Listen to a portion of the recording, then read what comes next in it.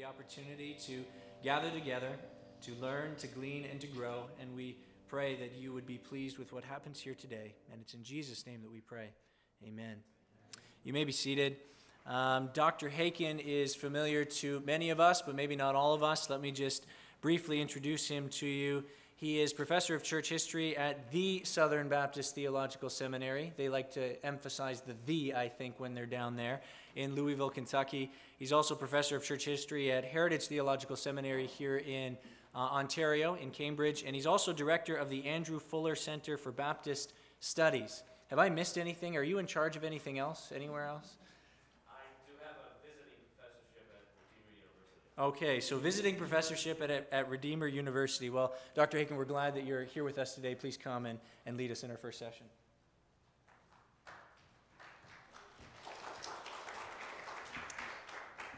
Well, it's a real privilege to be with you, and this has been kind of an annual event, and I look forward to coming back on a regular basis to Richmond Hill. And I'm not sure how many years.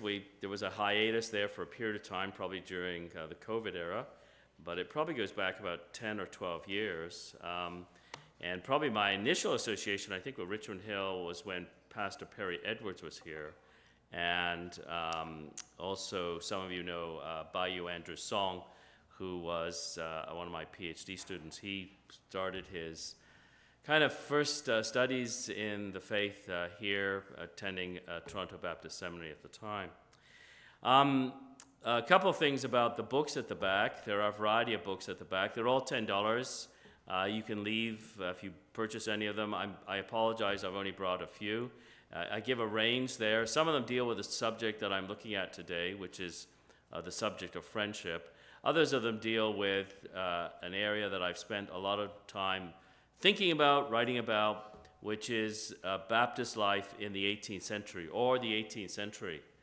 And the 18th century is a remarkable period, very formative for who we are as evangelicals. In many ways, our faith is rooted in the traditions and perspectives that developed during the Great Awakening and the revivals of the 18th century that completely transform the English-speaking world on both sides of the Atlantic. And initiate, this is very, very important, initiate a global expansion of Christianity. Up until the 1700s, Christianity had been, for a variety of reasons, almost completely restricted to the European continent. Islam had come in, dominating the Middle East. North Africa had destroyed those early centers of Christianity. North Africa, Christianity was very, very strong in Africa, virtually wiped out completely during the 600s to about the year 1000. The only area where it survived in North Africa would have been in Egypt, what is now the Coptic Church. And it's very challenging to think of the Coptic Church having survived, significantly survived, under the persecution of Islam for the last basically 1,300 years. The other area in Africa where Christianity had been strong was Ethiopia. And then there were Christians who had gone east along what we call the Silk Road. That's an area of trade that runs from the Middle East all the way over to China. Christianity was in China in the 8th and 9th century, but the various imperial dynasties rejected Christianity as a religious perspective in China, and it was in many ways persecuted and almost totally destroyed back in that period. There were Christians in the subcontinent of India, what is known as the Mar Thoma Church. But by and large, Christianity had been restricted to the European continent. In the year 1700, for instance, Christianity, evangelical Christianity, was mostly found in Western Europe and along the Atlantic seaboard, where Britain had planted colonies running from Nova Scotia all the way down to Georgia. Florida was, in those days, still under the rule of Spain. And during the 18th century, there are these remarkable revivals that reshape the society in many, many respects. And we're an heir of those. And so I've spent a lot of time looking at the 18th century over the last probably 25, 30 years as a historian. And so a lot of the books back there reflect that. Some of them, a couple of them reflect the topic that we're going to look at today, friendship. And then there is one there, and if you're interested, you can talk to me, that is quite different. And during COVID, I decided, I'm not sure what prompted it, to start to write children's books. And we did have 3 Siamese cats, and one of them sadly died about a year ago. And we've always loved Siamese cats. And so it's a children's story for about 7 to, well, even younger if you read it to them, to about 10 years old. And I have a trilogy of, I've only got one there, the Siamese kittens and the breadcrumbs. And I observed that our cats like to eat toasted breadcrumbs. Very interesting. Anyway, it's a story about the way in which God supplies our every need. So that comes in at the end of the story. But I have 2 others. If you are interested, I can get those to you. They're quite off to the side of what I normally write. So today we're going to think about friendship. I've got a biblical example that I'm going to develop at some length, and then I've got one from the 18th century. The biblical example is the friendship of Timothy and Paul. And there's a number of passages that I want to look at. I'm going to say some introductory remarks about friendship as its importance. And then we're going to plunge into looking at this friendship of Timothy and Paul, mostly focused on Philippians chapter 2 and then 1 Timothy. And then in the second hour, the second lecture after our break, I'm going to look at the friendship of 2 men, Andrew Fuller, who was a Baptist leader of the 18th century, very close friend of a man who I hope you've heard his name, William Carey. Usually when you ask people, okay, name 3 prominent Baptist figures of the past, they normally come up, well, John Bunyan in the 17th century, William Carey in the 18th century, and then Charles Spurgeon in the 19th century. Well, Andrew Fuller was a very close friend of William Carey. Carey will go to India as a cross-cultural missionary. He will be based in Bengal, in Serampore. He goes there in 1793. He will never come back to England. Those were the days in which missionaries, when they went out, they rarely came back. It would have taken him 6 months to have traveled back to England. The Suez Canal didn't exist in those days. You would have to go down around the bottom of Africa and then up through the Atlantic. And that trip would take 6 months to travel from Calcutta to back to England. And then obviously he'd have to go back, so that'd be an entire year in travel. Some of us who do travel complain mightily about the amount of hassle and time it would take. Just think of it, how many of you would be going on any sort of excursion if it took you 6 months to get there and then 6 months to get back? And Carey is a very famous figure. He's rightly remembered as the father of the modern missionary movement, at least English modern missionary movement. And but I want to think about a friendship of one of his close friends, a man named Andrew Fuller, and another close friend named John Ryland. And it has some very significant, I think, impact or import for us today. Let me say a little bit about friendship as a topic, and then I'm going to turn you to the scriptures. I begin with a quote. This is from a man named Graham Smith. Graham Smith, about 10 years ago, started a magazine, a journal, based around friendship. It was studies about friendship, historical studies, psychological studies, sociological studies, a variety of studies about why friendship is important. And he said this in the introduction to the first volume of that journal. What would human life be without friendship?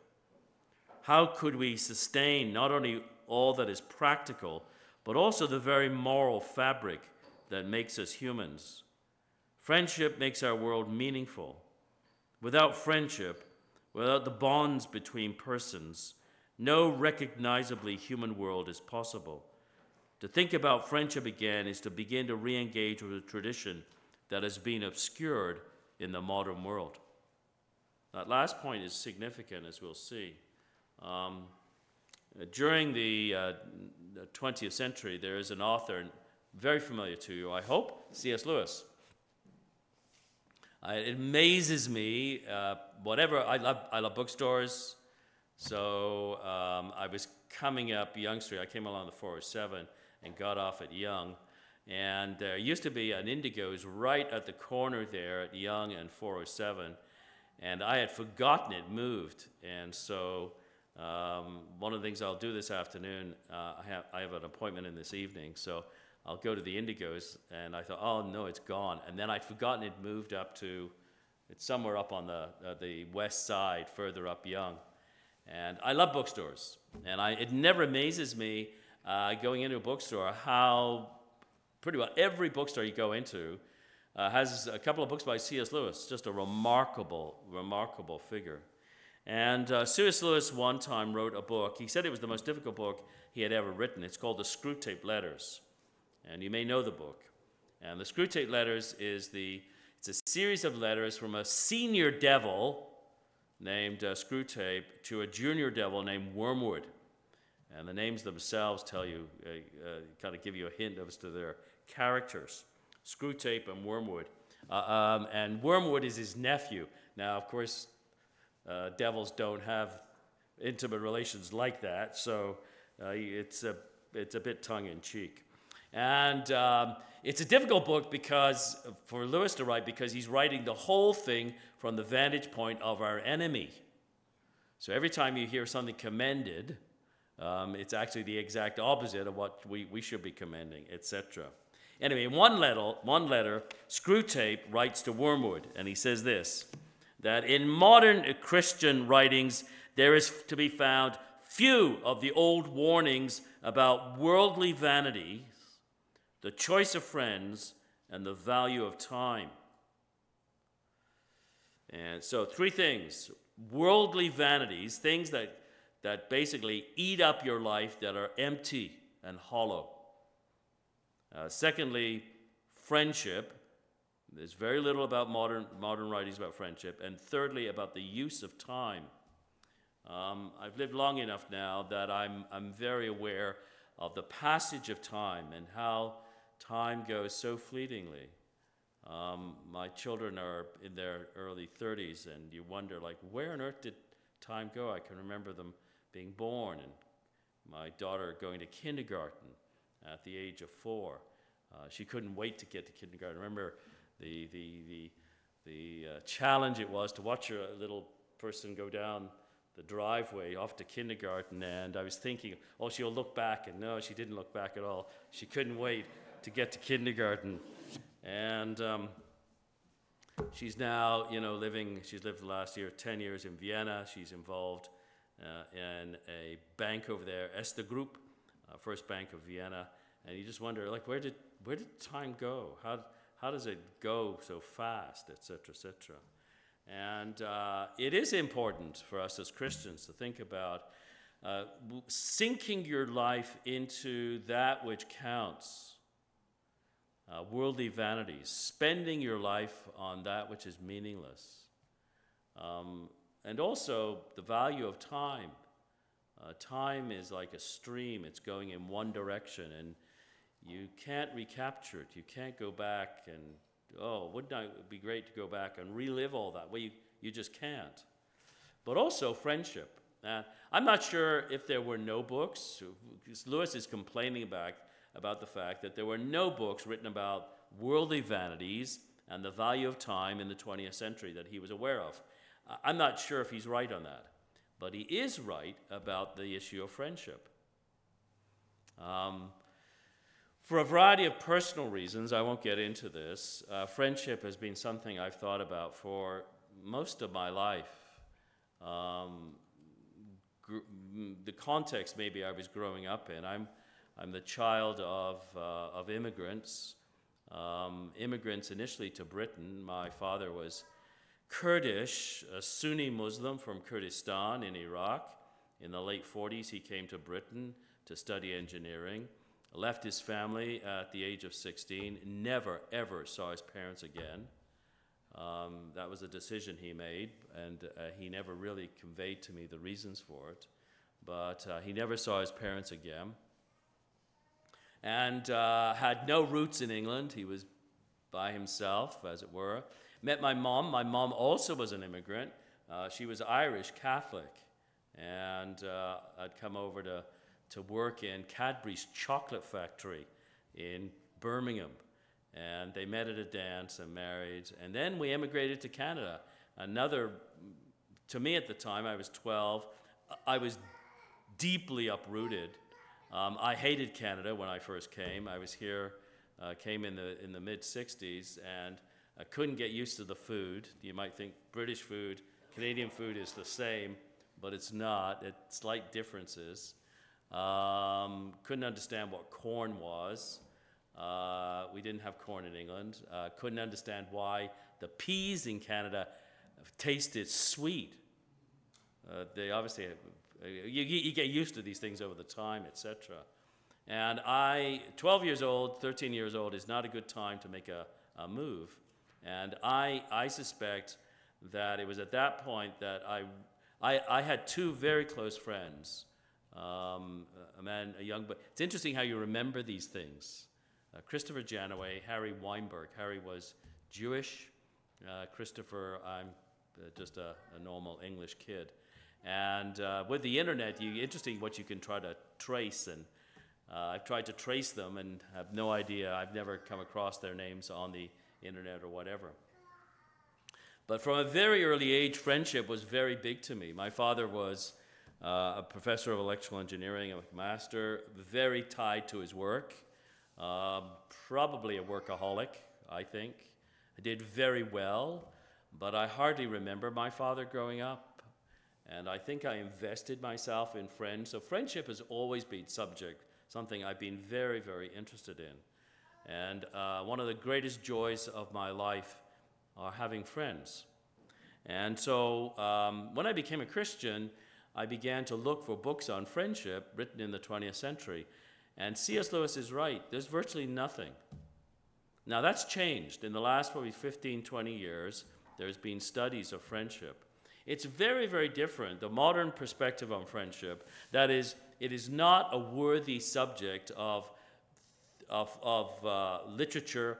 It's not a worthy subject of philosophical reflection or theological reflection. Is very, very different from the world prior to the rise of the modern world. So if you go back, I'm going to give you a very quick history of friendship, and then we're going to look at the Bible. If you go back to the Greeks and the Romans, and thinking about friendship, they were very consumed with the question of, what is friendship? Why is it important? How do you make friends? How do you keep friends? When is it appropriate to end a friendship? And so the great Greek philosopher Plato, there are two or three if you know Plato, you may have studied Plato in university or high school or read him. Plato has two or three of his books devoted to friendship, asking those questions and trying to think about them. Aristotle, the other great philosopher of the ancient world, the Greeks, he has a major work called the Nicomachean Ethics. It's a book on ethics. It's how should we live. One of the differences between philosophers up until the modern period and philosophers in the ancient world, particularly in the ancient world, is philosophy was designed to help you to live. I took a baccalaureate, a BA in philosophy at the University of Toronto. It became pretty obvious to me pretty early on that my teachers were not men I could go to.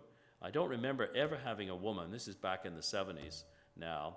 But that my teachers were not men I could go to ask them about how to live. For them, philosophy was an academic subject. It had nothing to do necessarily with real life. But that's not the way it was in the ancient world. Plato did, he's a well-known, obviously, philosopher, has been studied down through the years, and he wrote, the books that he wrote were designed to help you live well. And therefore, he tackles the subject of friendship, and so does Aristotle. In a whole book on ethics, he's got two major chapters, or two major books actually, on friendship. What is it? What is a friendship? Why is it important? How do we begin it? How do you make friends? Etc. When you come to the Bible doesn't have an extensive, I can't turn you to a particular book in the Bible that is focused primarily on friendship, but you have all kinds of material in the Bible that deals with friendship. So, for instance, if you're feeling up to it, tomorrow afternoon, instead of maybe having a bit of a snooze, which is not a problem, whatever, why don't you sit down and read the entire book of Proverbs at one sitting? It'll probably take you about 2 hours, and note everything it says about friendship. And you'll find it has all kinds of nuggets of wisdom about friendship. Proverbs 18:24, there is a friend that sticks closer than a brother. I know in recent days that's been argued, that's our Lord Jesus Christ. You may have noticed, I noticed it because I knew what I was going to be speaking about. In the hymn that we sang, there was a little line there about, through the blood of Christ we become friends of God. And often that little passage, Proverbs 18:24, there's a friend that sticks closer than a brother, that's the Lord Jesus. And it is true of our Lord. But also it tells you that friendship, in some ways, we have that saying, blood is thicker than water. In other words, your family are closer than anybody else. But in reality, you often find that you can grow up in the same household with somebody and have, as time goes on, virtually nothing in common with them. There are friends that you have are much closer to you. I still remember very, very clearly when we moved to Canada, one of my uncles, my favorite uncle, George O'Gorman, my mother, remember, was Irish, and her maiden name was O'Gorman. George O'Gorman, I don't expect you to know the name. He's an actor, still living. He knew people like Richard Burton, Laurence Olivier, Peter O'Toole, these actors of a bygone age. And he opened an acting school in London. And he was my favorite uncle. I can still remember some very vivid scenes of when I was 9 or 10 years old of little kindnesses he did. When I was probably about 20 years ago, I was at a conference in London, and I asked him if I could stay with him. And I went down and was in the conference, stayed with my uncle. And earlier that week, I'd been down in another part of England, down in what's called the West Country, down in Devon, where I had stayed with a Christian brother who I didn't really know that well. And he had been remarkably kind to me during the week, a number of very, very profound kindnesses. He went out of his way to help me in a couple of things I was doing. And I remember staying with my uncle, who I had always adored growing up. And when I was leaving, he was in an area of London that was in the north, and I had to get down to Heathrow Airport. And London can be a real hassle getting around on the subway, the tube or the underground. And so I asked him if he could give me a ride to the airport. And he said, well, no, I can't do that. And so he said, you just need to catch the underground. And it was going to be a big hassle getting to the underground. When I travel, I don't travel light. I wish I did. Some people do. And then I have the tendency to buy books. And that's a real problem. So I've got a number of bags I'm lugging, and I'm thinking, I thought, I'm going to hire a taxi. So I called a taxi. And then my uncle said to me, he said, well, if you're taking a taxi somewhere, maybe they could drop me off and I'll come along with you. And I'm thinking, oh, okay. And it really was a bit of a revelation that a Christian brother exercised kindness to me in a way that my own uncle did not. And I see the reality of that. A friend sticks closer than a brother. Or Proverbs 17:17, a friend loves at all times. The reality is friends can disappoint you. And I'm quite certain if we went around the room and we did a poll, all of you could tell me of a friend who disappointed you. Or if you can think back, there may be friends you've had who you no longer have any dealings with. And sometimes it's because they disappoint you, they let you down. But a friend loves at all times. If you're really a friend with somebody, unless they turn to become your enemy, you should stick through it with right thick and thin with a friend. So there's all kinds of nuggets about friendship in the book of Proverbs. We have also examples of friendship. Ruth and Naomi. What's very important about that friendship, it crosses generations. Right? Naomi is the mother-in-law of Ruth. One of the questions I'll ask you is this: do you have friends who are not of your same age group? That is, they're a generation older. I think one of the areas in which at least my experience of church life has been a failure, is that so frequently older brothers and sisters in Christ, men and women in their 50s, 60s, do not invest in younger men and women in their church. And that's absolutely vital. Do you have friends who are older? And when you get older, have you sought to purposely build friendships with people who are younger? Ruth and Naomi is an example of a intergenerational friendship. Again, in what our churches have tended to do, right? We have young people's group, and we have young adults, and we have seniors, as if they're the only people who you can build a friendship with, somebody who's of your same age. But it's very important to build those friendships across generations. Jonathan and David. So we have nuggets of wisdom in the Old Testament about friendship from the book of Proverbs. We have examples of friendship, and I'm going to give you one in more detail. The Old Testament has two ideas about friendship that are very important. So if you have a Bible, turn to the book of Deuteronomy. Deuteronomy 13 and verse 16.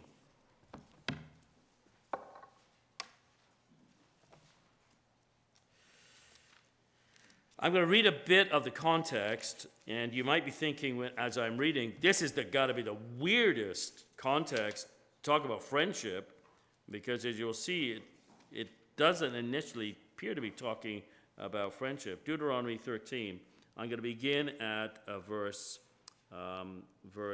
6. So Deuteronomy 13, verse 6. If your brother, the son of your mother, or your son, or your daughter, or the wife you embrace, or your friend who is as your own soul, entices you secretly, saying, let's go and serve other gods, which neither you nor your fathers have known, some of the gods of the peoples who are around you, whether near you or far off from you, from the one end of the earth to the other, you shall not yield to him or listen to him, nor shall your eye pity him, nor shall you spare him, nor shall you conceal him, but you shall kill him. As I say, you might be thinking, well, this is the weirdest passage to be talking about friends. This is a very important passage because it tells us how seriously God takes the worship of idols instead of himself, how seriously he takes that. Obviously, in the New Testament, there has been a change in this. There's a discontinuity in that sense between the Old and the New Testament. We don't kill our relatives, etc., who become idolaters. But that's another sermon, another story. But notice, this is what my point is. Notice how a friend is described. So you get the wife, the son, the daughter. But notice it says, your friend who is as your own soul. That's a little definition of friendship. This idea comes up. I could give you 4 or 5 examples of this in the Old Testament. A friend is somebody who is like your own soul. The Hebrew actually says who is like a friend, who is a friend who is knit to your own soul. A friend is somebody who is intimately involved in your life. They're not simply somebody you meet as an acquaintance and you say hello and you have a few polite remarks. They know a little bit about you. They get to know your name and where you live maybe, etc. But a friend is somebody who you admit into the inner sanctuary of your life, who knows things about your inner being, as it were, who's almost like your own soul. In other words, a friend is somebody who there is an intimate relationship here in which you open up yourself to your friend. It's obvious, I hope it's obvious, that you can't have tons and tons of friends. So a thing like Facebook, right? Facebook is really a bizarre, I'm on Facebook, but it's a bizarre experience in some way. You know, all these friends, most of whom you really don't know, right? Most of you, I hope, aren't opening up yourselves in terms of all your inner thoughts and challenges and thinking on Facebook. I mean, some people do. You know, even to the point of photographing what they're about to eat for breakfast. Please, no offense if you do that. I just think that's weird. You know, it's cool for you, maybe, you know, okay, I had this for breakfast, and, you know, maybe somebody in your family is interested in that, but, you know, all your Facebook friends want to find out what you had for breakfast? Well, okay. So that's one little example. So this is one little definition of friendship. A friend is somebody who is party to your inner thoughts. You've opened up your life. It's somebody you can be transparent with. The other little image of friendship is found in Exodus. So these are both found in the Pentateuch, the first 5 books of the Bible. It's Exodus 33. So you go back towards Genesis, Exodus 33, and it's verse 11. And again, the passage, the main thrust of the passage it's got nothing to do with defining, it's got nothing to do with friendship as a subject, but it's a casual little remark. It's Exodus 33 and verse 11. This is the way which is described here, how God would speak to Moses. Exodus 33:11. And thus the Lord used to speak to Moses face to face as a man speaks to his friend. What is a friend? Well, Deuteronomy. A friend is somebody to whom you can open up your life. I mean, there are certain people, and I'm sure you've met them, and I can think of 1 or 2 people who are gushy about everything that's going on inside their head. That's unusual, and it's probably not wise. But a friend is somebody, hopefully, you can trust and tell them about challenges you're having, or thoughts you're having, or things you need prayed for. A friend also is somebody you speak face to face. It's a very vivid image. One of the challenges of friendship, one of the challenges that we need in our lives, we need people in our lives who will speak to you honestly about your life. Hopefully, if you're married, your spouse is such a person. And I thank God for my wife over the years, who has been such a remarkable friend. And when she thinks I'm wrong, she'll tell me that. Michael, I think you're just wrong on this. And early on in our marriage, trying to argue for the biblical headship of the man, I would often say, well, yeah, okay. So in this decision, I'm the head of the house. We're going to do this. And over the years, I've learned 9 times out of 10, my wife's right, and I'm wrong. And I need to listen to her. And thank God for people like that in your life who, they love you, and they love you, and they'll speak truth to your face. Again, our society, we're polite, and we don't want to necessarily say exactly, no, I think you're just dead wrong on this issue, and you need to change, or I think you should do this, etc., etc. So there is a boldness and a transparency that is there in friendship. These 2 little passages, they're kind of throwaway texts, but they go to the heart of what is friendship. Friendship is a real friend is somebody who you allow to know the inner workings of your soul and your life and your challenges. It's also a person who can speak truth to you, who can speak plainly, right to your face. So let me turn then, there's a lot more I could say about friendship in the Old Testament, but let me turn to looking at Paul and Timothy. I'm not sure what you think about when you think about the Apostle Paul. I think there is a common view of the Apostle Paul as kind of this lone ranger.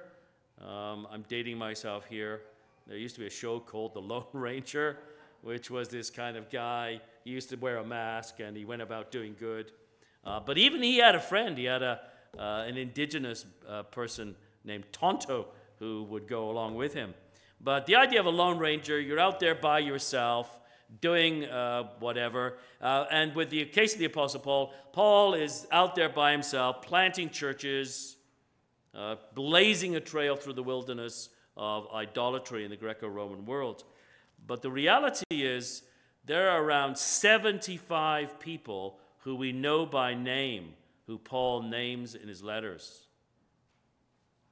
And he's never without friends. In fact, he has a circle of men who walk with him in his ministry all through the years. And one of them was Timothy. Let me show you when they first meet, and then I'll take you to Philippians. Now, the first time they meet is in the book of Acts, and we read in Acts 16.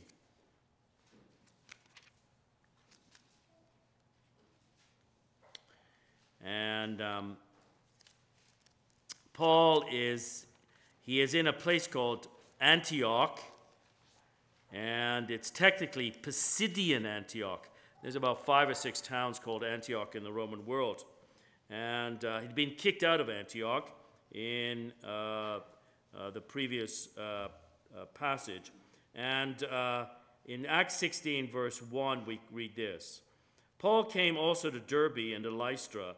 A disciple was there named Timothy, the son of a Jewish woman who was a believer, but his father was a Greek.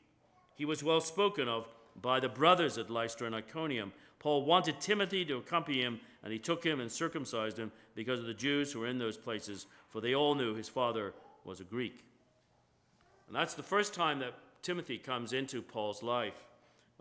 Timothy is probably around 16 to 18 at this point in time.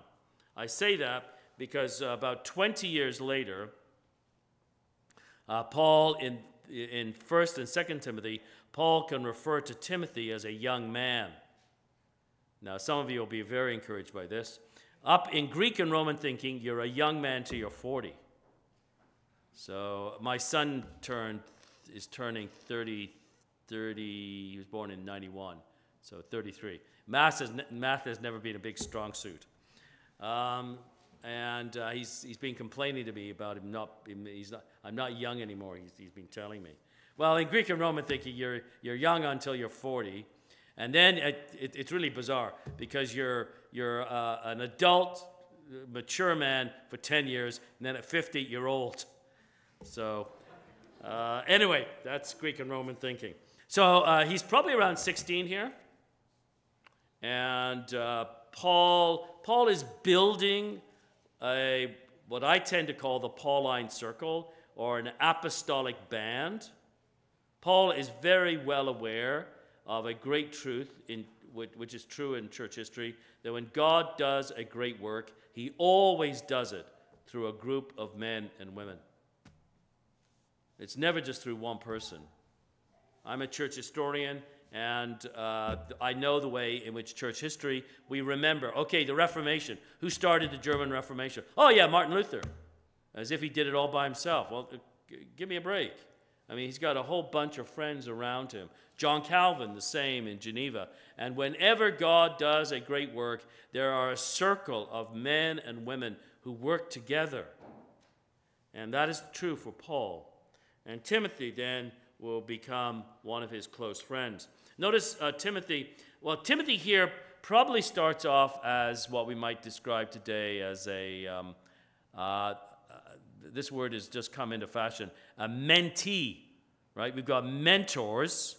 A mentor is a person who disciples or trains another person. And the person being trained is a mentee. It's a weird word, I think, M-E-N-T-E-E.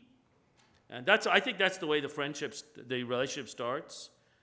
Paul's guiding Timothy, helping him think theologically, helping him show how to do ministry. But that's not the way it ends. By the way, Paul at this point in time is in his 40s. So he's a man in his 40s, taking under his wing to guide him and develop him as a minister of the gospel, a young man in his mid-teens. He comes from a broken home. His mother is a Jewish believer, but his father, Luke tells us very clearly in the book of Acts there, his father was a Greek. His father was not a believer. Not because he was a Greek, but because he was simply not a believer. And at some point in the past, his mother must have disobeyed her own tradition and married outside of Judaism. She married a pagan. And he wouldn't let her have Timothy circumcised. If you read the book of 2 Timothy chapter 3, you'll know he allowed her to teach Timothy the scriptures, but he wouldn't let her have him circumcised because in Greek and Roman thinking, circumcision was utterly abhorrent. So their friendship begins. Now I want to jump forward. This is probably around the year 48, 49 A.D. Now jump forward about 10 years to the book of Philippians. Let me begin with Philippians 1:1, and then I'll go to chapter 2. Philippians 1:1. This is very easily overlooked, and in fact, I think it's regularly overlooked. Paul and Timothy, servants of Christ Jesus, Philippians 1:1, to all the saints in Christ Jesus who are at Philippi, with the overseers and deacons. Who wrote Philippians? Well, the standard answer is Paul wrote it. Well, that's not what Paul says. Paul says Paul and Timothy. In fact, if you go back, you don't need to do this, but you can just go through, look at the beginning of all of Paul's letters, and you will find that 2 Corinthians 1:1, Paul and Timothy, 1 Thessalonians 1:1, Paul and Timothy, 2 Thessalonians 1:1, Paul and Timothy, and Philemon 1, Paul and Timothy. I don't know how you've envisaged in your own mind, how did Paul ever write these letters? What was the procedure? You need to think of a group of men, at least 3 or 4. Paul, Timothy, and then the man who's actually doing the writing. And there might be 1 or 2 of them. Paul does write letters in his own hand. He mentions this in Galatians and 2 Thessalonians. But in Galatians, he says at the end of it, see with what large letters I have written you. And it would appear to me that what Paul does is the letters being written, and then at that point, he picks up the pen and writes. We, pretty well all of us, have learned 2 skills right from the very beginning of our young lives. We've learned how to read and write. In the ancient world, this is probably striking to you or shocking to you. In the ancient world, about 10% of men and women could read and write. Actually, only 2% of women. The vast majority of women were illiterate. and only about 10% of men. So if this was a typical early church congregation, I'm not sure how many are here this morning. Only about a tenth of the men here could read and write. The rest of you are illiterate. And only 2% of the women here can read and write. And you could only read and write if you're among the upper class, the aristocracy. And the two skills are separate. We learn reading and writing at the same time. In the ancient world, you learned how to read first and then write later. And a lot of people who could read could not write. And so whenever you wrote something, you normally had somebody who was a trained writer to write the letter. Paul is writing a letter in Philippians to the whole church. It's going to be read out. It has to be legible. I'm teaching at Redeemer University, and because of the introduction of AI and ChatGPT, they're very concerned about plagiarism. It's a Christian university, so you shouldn't be concerned about that, but reality is reality. And so that means then the final exam, I'm teaching a course on Western civilization. The final exam this next week, 2 weeks, they're going to handwrite. I've got 45 students. I'm not looking forward, in one sense, to reading those exam questions. They're under pressure. They got 3 hours to do the exam. I know for a fact some of the writing's going to be almost illegible. So that's just a challenge in that respect. Think about, okay, Paul wants to write a letter that can be read publicly. It's got to be legible. He's not a good writer, it would appear, so he's going to hire somebody to write the letter. So that person's in the room. When this is being written, there's not just simply Paul writing by himself like you would. There's Paul, and he's dictating the letter. Students of this who've studied figure it would have taken Paul to dictate this letter like word by word. Now you can read it probably in about an hour, less than that, probably about 35, 40 minutes. But he's got to think about the words he's saying, how he's chosen it. You can imagine him saying it. No, I don't think I want to say it that way. Let me try this. Most scholars think he probably took him about 4 or 5 days to actually write the letter. And the Holy Spirit's guiding him, but it's fascinating to think about it. So you've got Paul, the guy he's dictating to. By the way, that letter has to be letter perfect, easily read, because when it comes, okay, it's got no chapter divisions, it got no verse divisions. Chapter and verse don't exist. It has no spaces between words. You think about text with no spaces between, no punctuation. And you've got to figure out, okay, where does this word end and the next word begin? And so even reading the letter out loud is going to be interesting. But my point here, and I've taken far too long to talk about the mechanics of the writing of the letter, the point here is that not only Paul wrote the letter, but Timothy wrote the letter. And you can imagine Paul saying, okay, let me say this. Timothy, now I think we should put it this way. Now, take a look at chapter 2. I realize I've only gone through about a third of what I want to do in my first talk.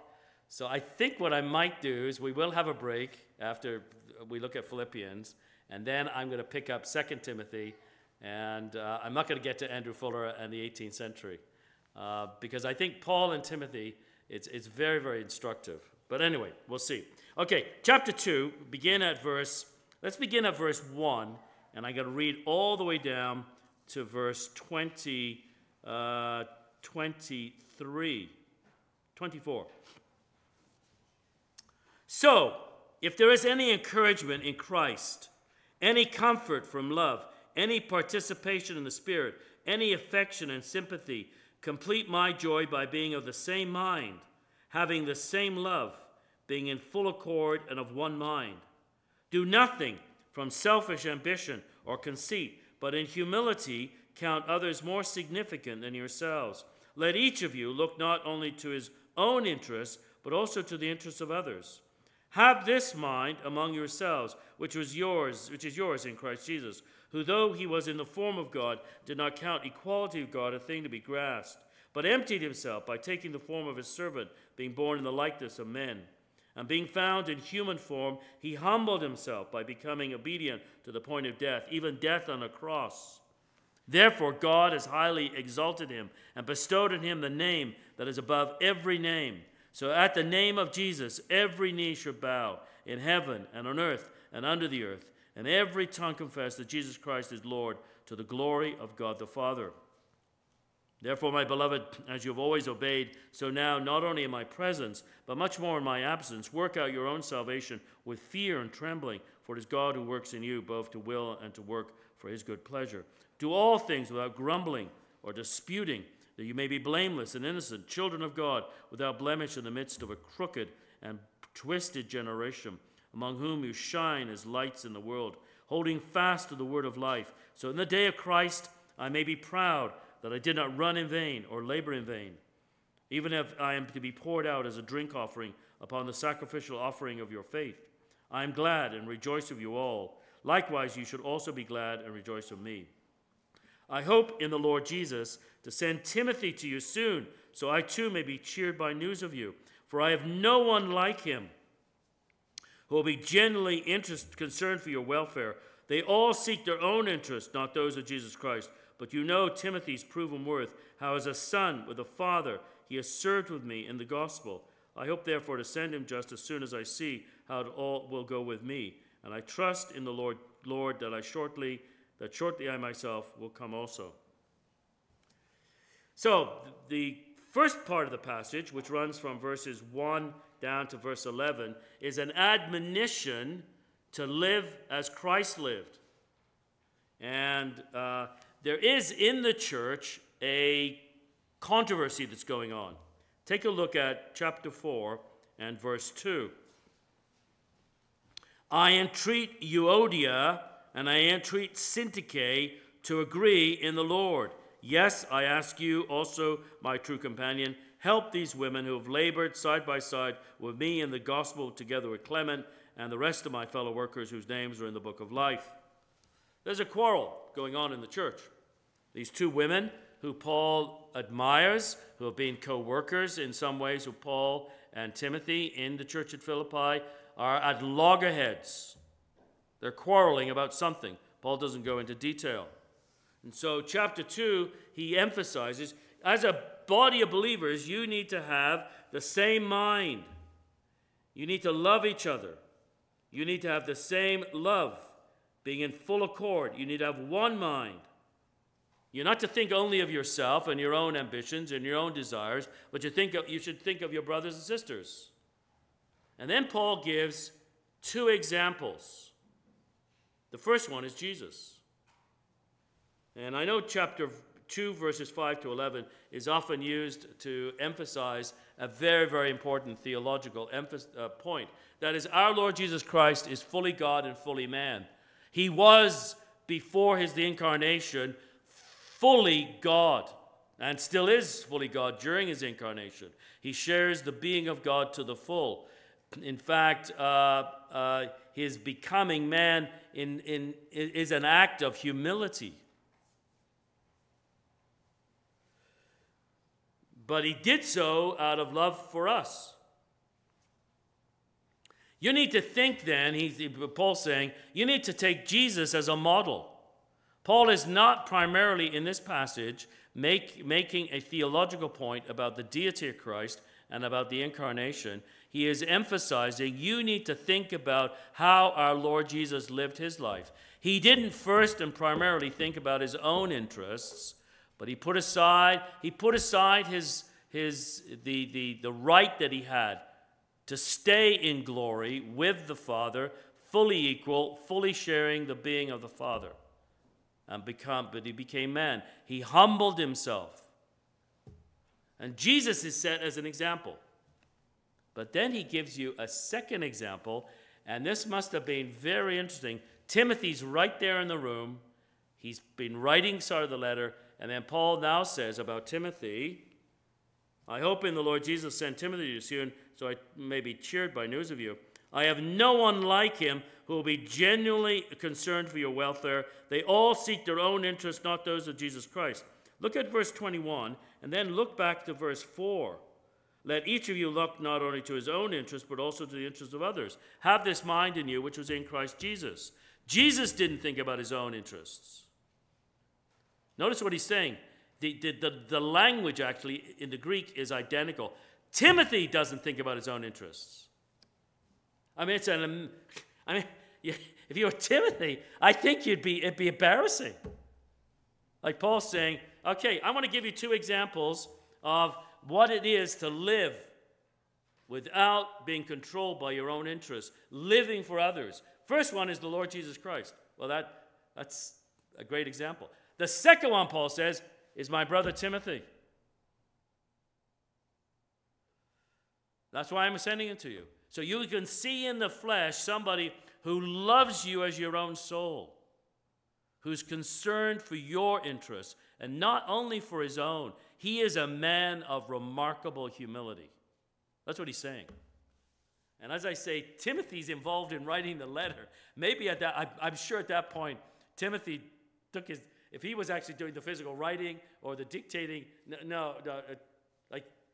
he's not saying this about himself, but Paul is saying it about it. It really is remarkable. The other thing that is noteworthy here too, you know Timothy's proven worth how as a son with a father, okay, so he likens Timothy a son and a father, and Timothy probably came to faith through Paul. He's got a Jewish believing mother, but in 1 Timothy and 2 Timothy, Paul talks about him as his true son, his dearly beloved son. So I tend to think Timothy came to faith under the preaching of Paul, even though he was raised in a Jewish house, a believing Jewish household with a believing Jewish mother. He has served me as a son, but notice he has served with me. It's very easy to overlook these little prepositions. He doesn't say he served under me. The Apostle Paul does not have disciples. He has men and women who work with him. There is never, this is very significant about leadership. There is never a hint that Paul saw himself in some way as the authority over Timothy. He's an apostle, of course he is. And he has apostolic authority. But it's very significant at this point, he says, he served with me, not he served under me. I think that says a lot for the way Paul sees their relationship. Paul's an apostle of our Lord Jesus Christ. Timothy is part of that apostolic band.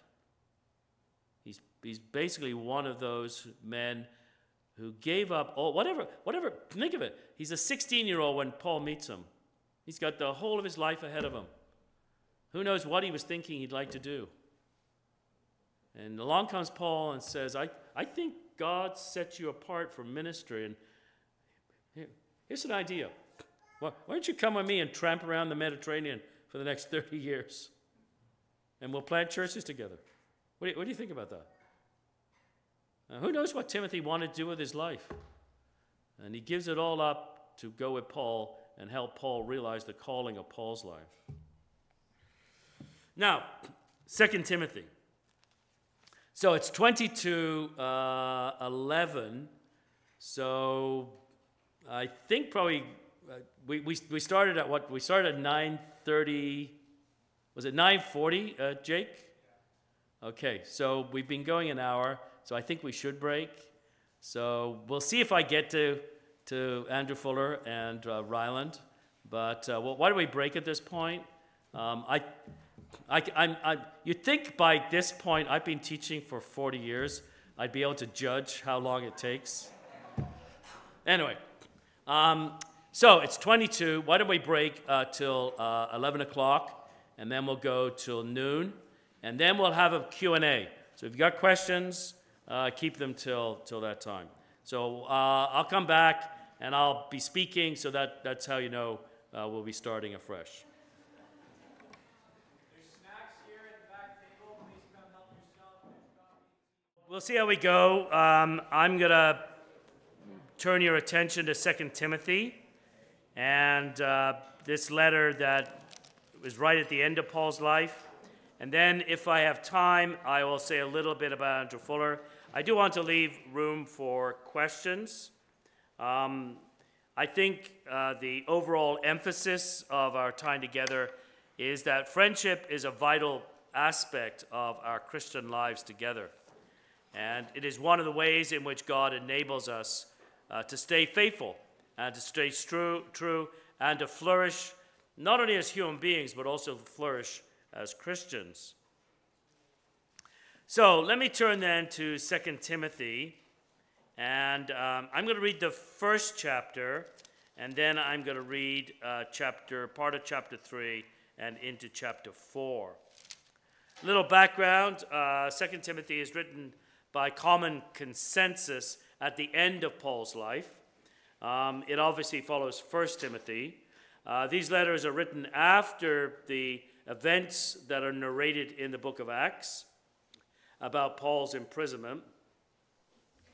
In the late 50s, 58 actually to be exact, we can actually date a number of events in Paul's life very accurately for a variety of reasons. Around the year 58, the Apostle Paul went up to Jerusalem. He went up with a large collection of money that he had been collecting for the best part of probably 8 or 9 years. On a previous visit to Jerusalem, around the year 46 or even earlier, the Apostle Paul, it's told us in Galatians chapter 2. The Apostle Paul tells the Galatians that in chapter 2 he says that he went up to Jerusalem, he met with Peter and James, Peter and John, the disciples of our Lord, and James, his half-brother, who had been converted, and he wanted to make sure that the gospel he was preaching was identical to theirs, and it was. And he says, as I left, they encouraged me to remember the poor, which I was eager to do. And the poor in mind there are not poor people everywhere in general, but poor Christians in Jerusalem. There are a variety of reasons, which for sake of time I won't go into, but there are a number of believers in Jerusalem who are deeply impoverished. And so Paul makes it a point of, as he plants churches, Paul makes it a point of encouraging them to store up a certain amount of money week by week, month by month, that he would then collect and take up to Jerusalem. So in 1 Corinthians 16, for instance, written around the year 55, verses 1 through 4, you may know the passage very well because it's a passage that deals with the first day of the week, set aside some money. And the money is actually for these poor Jewish Christian believers in Jerusalem. 2 Corinthians chapters 8 and 9, he spends 2 whole chapters talking about this collection of money he is making. And he's encouraging the Corinthians, you need to be diligent in setting aside money for these poor believers. Don't let the Macedonians, who have been set aside money, outstrip you in their generosity. And it's in that passage he says, thanks be to God for his indescribable gift, which I think he's referring at that point to the gift of the Lord Jesus Christ. And that God having been generous to us, so should we be generous to our fellow believers. And then in Romans 16, chapter 15, the last half of the chapter, he tells the Romans, I'm coming to Rome. He wrote this in 58. I'm coming to Rome. I've been longing to see you for many years. My ministry here in the Eastern Mediterranean has prevented that. I'm now on my way to Jerusalem to deliver a collection of money. And by this point in time, Paul has come to see the collection of money as not simply a financial help to poor Jewish Christian believers, but he's come to see it as a symbol, a tangible symbol of the unity of Jew and Gentile.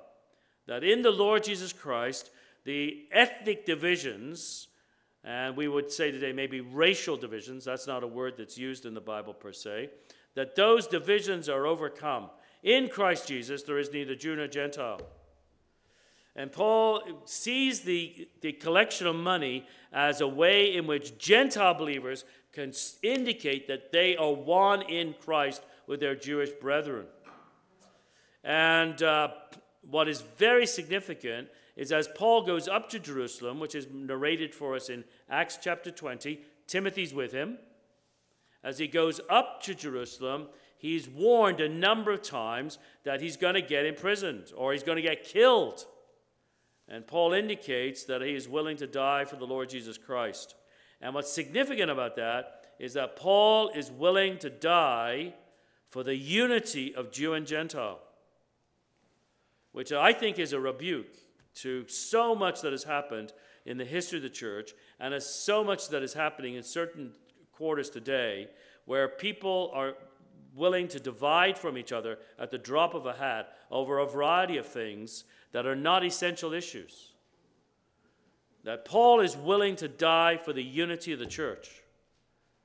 That our union with brothers and sisters, of course we sometimes have disagreements, disagreements that are minor issues, and we have to learn how to disagree. Sometimes we disagree and we have to form separate congregations, but we still must love brothers and sisters wholeheartedly, even if they disagree with us on certain secondary issues. Because the Apostle Paul is willing to die for the sake of the unity of the church. He goes up to Jerusalem, and sure enough, he is nearly beaten to death. All of this is narrated in the book of Acts, Acts chapter 20 onwards. He's nearly beaten to death in the temple. Jewish leaders see him in the court of Israel. That is, the temple was divided into 4 courts. There was the court of the Gentiles, where Gentile believers could go, but no further. And if you're not a Jew, you couldn't go any closer to the inner sanctuary, the Holy of Holies, than the court of the Gentiles. There were steps that then led up to the second court, and there was a wall with signs on it that basically said, if you are not Jewish and you go beyond this and are caught, you have your own blood on your own. It's on your own head. In other words, you'll be killed, and it's your fault. So the next court is the court of the women, and then there's another few steps, the court of Israel, where Jewish men could go. Women couldn't go beyond the court of the women, and then Jewish men, and then there's the Holy of Holies, the inner sanctuary, where only priests could go, and then the high priest in the Holy of Holies. It's very interesting in the book of Ephesians, that in chapter 2, Paul says that all of those barriers have been pulled down by our Lord Jesus Christ. And I'm sure he's talking about, he says the wall of separation between Jew and Gentile. And I can't but imagine that he has in his mind's eye the temple. And Paul is seen by Jewish leaders who are not Christians in the court of Israel, the Jewish men, and they grab him. They don't try to kill him there. That would pollute one of the inner courts. They drag him out to the court of the Gentiles, where they start to try to beat him to death. Now, providentially, there is a Roman garrison, because the Romans occupied Jerusalem, right next door to the court of the Gentiles, and there was a stairwell that came down. And the Romans come down, a squadron of Roman soldiers. They rescue Paul, and in the Greek, it's very vivid. As they are rescuing Paul, they body surf him up to the garrison. They pick him up because the Jews are determined to kill him. They pick him up and they hand him up bodily.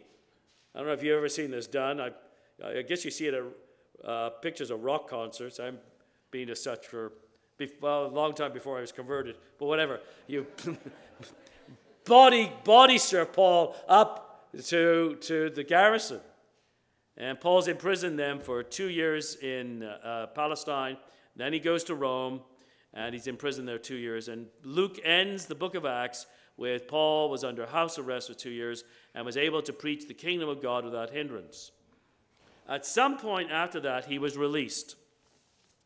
So all of that is an aside. Some point after that, he's released, and he writes 1 Timothy and Titus around 62, 63. In 64 AD, there is a great fire in Rome that burns down 2/3 of the city, maybe 5/6 of the city. And Christians are blamed. And that begins a long history, 250 years, of persecution by the Roman state against Christianity. And from that point on, Christianity is an illegal religion. And Paul is rearrested about 66, 67. As I say, we can be very precise with the dates. It's quite amazing. And it's in that context, he's in Rome, he writes the letter from Rome that we call 2 Timothy. He has gone through what we call a first defense. A first defense is where lawyers get together to determine, we do the same, lawyers get together to determine whether or not there's sufficient and valid evidence to take a matter to court. And he's gone through a first defense, but he has no doubt of the outcome of the trial, which is in 2 Timothy 4. He says, I have run the race, I have fought the faith, I've fought the good fight, I've kept the faith, and now there is laid up for me a crown. He expects to be martyred within weeks, at most a couple of months. Now, let me emphasize before we read the section, so this is all background that you need to know.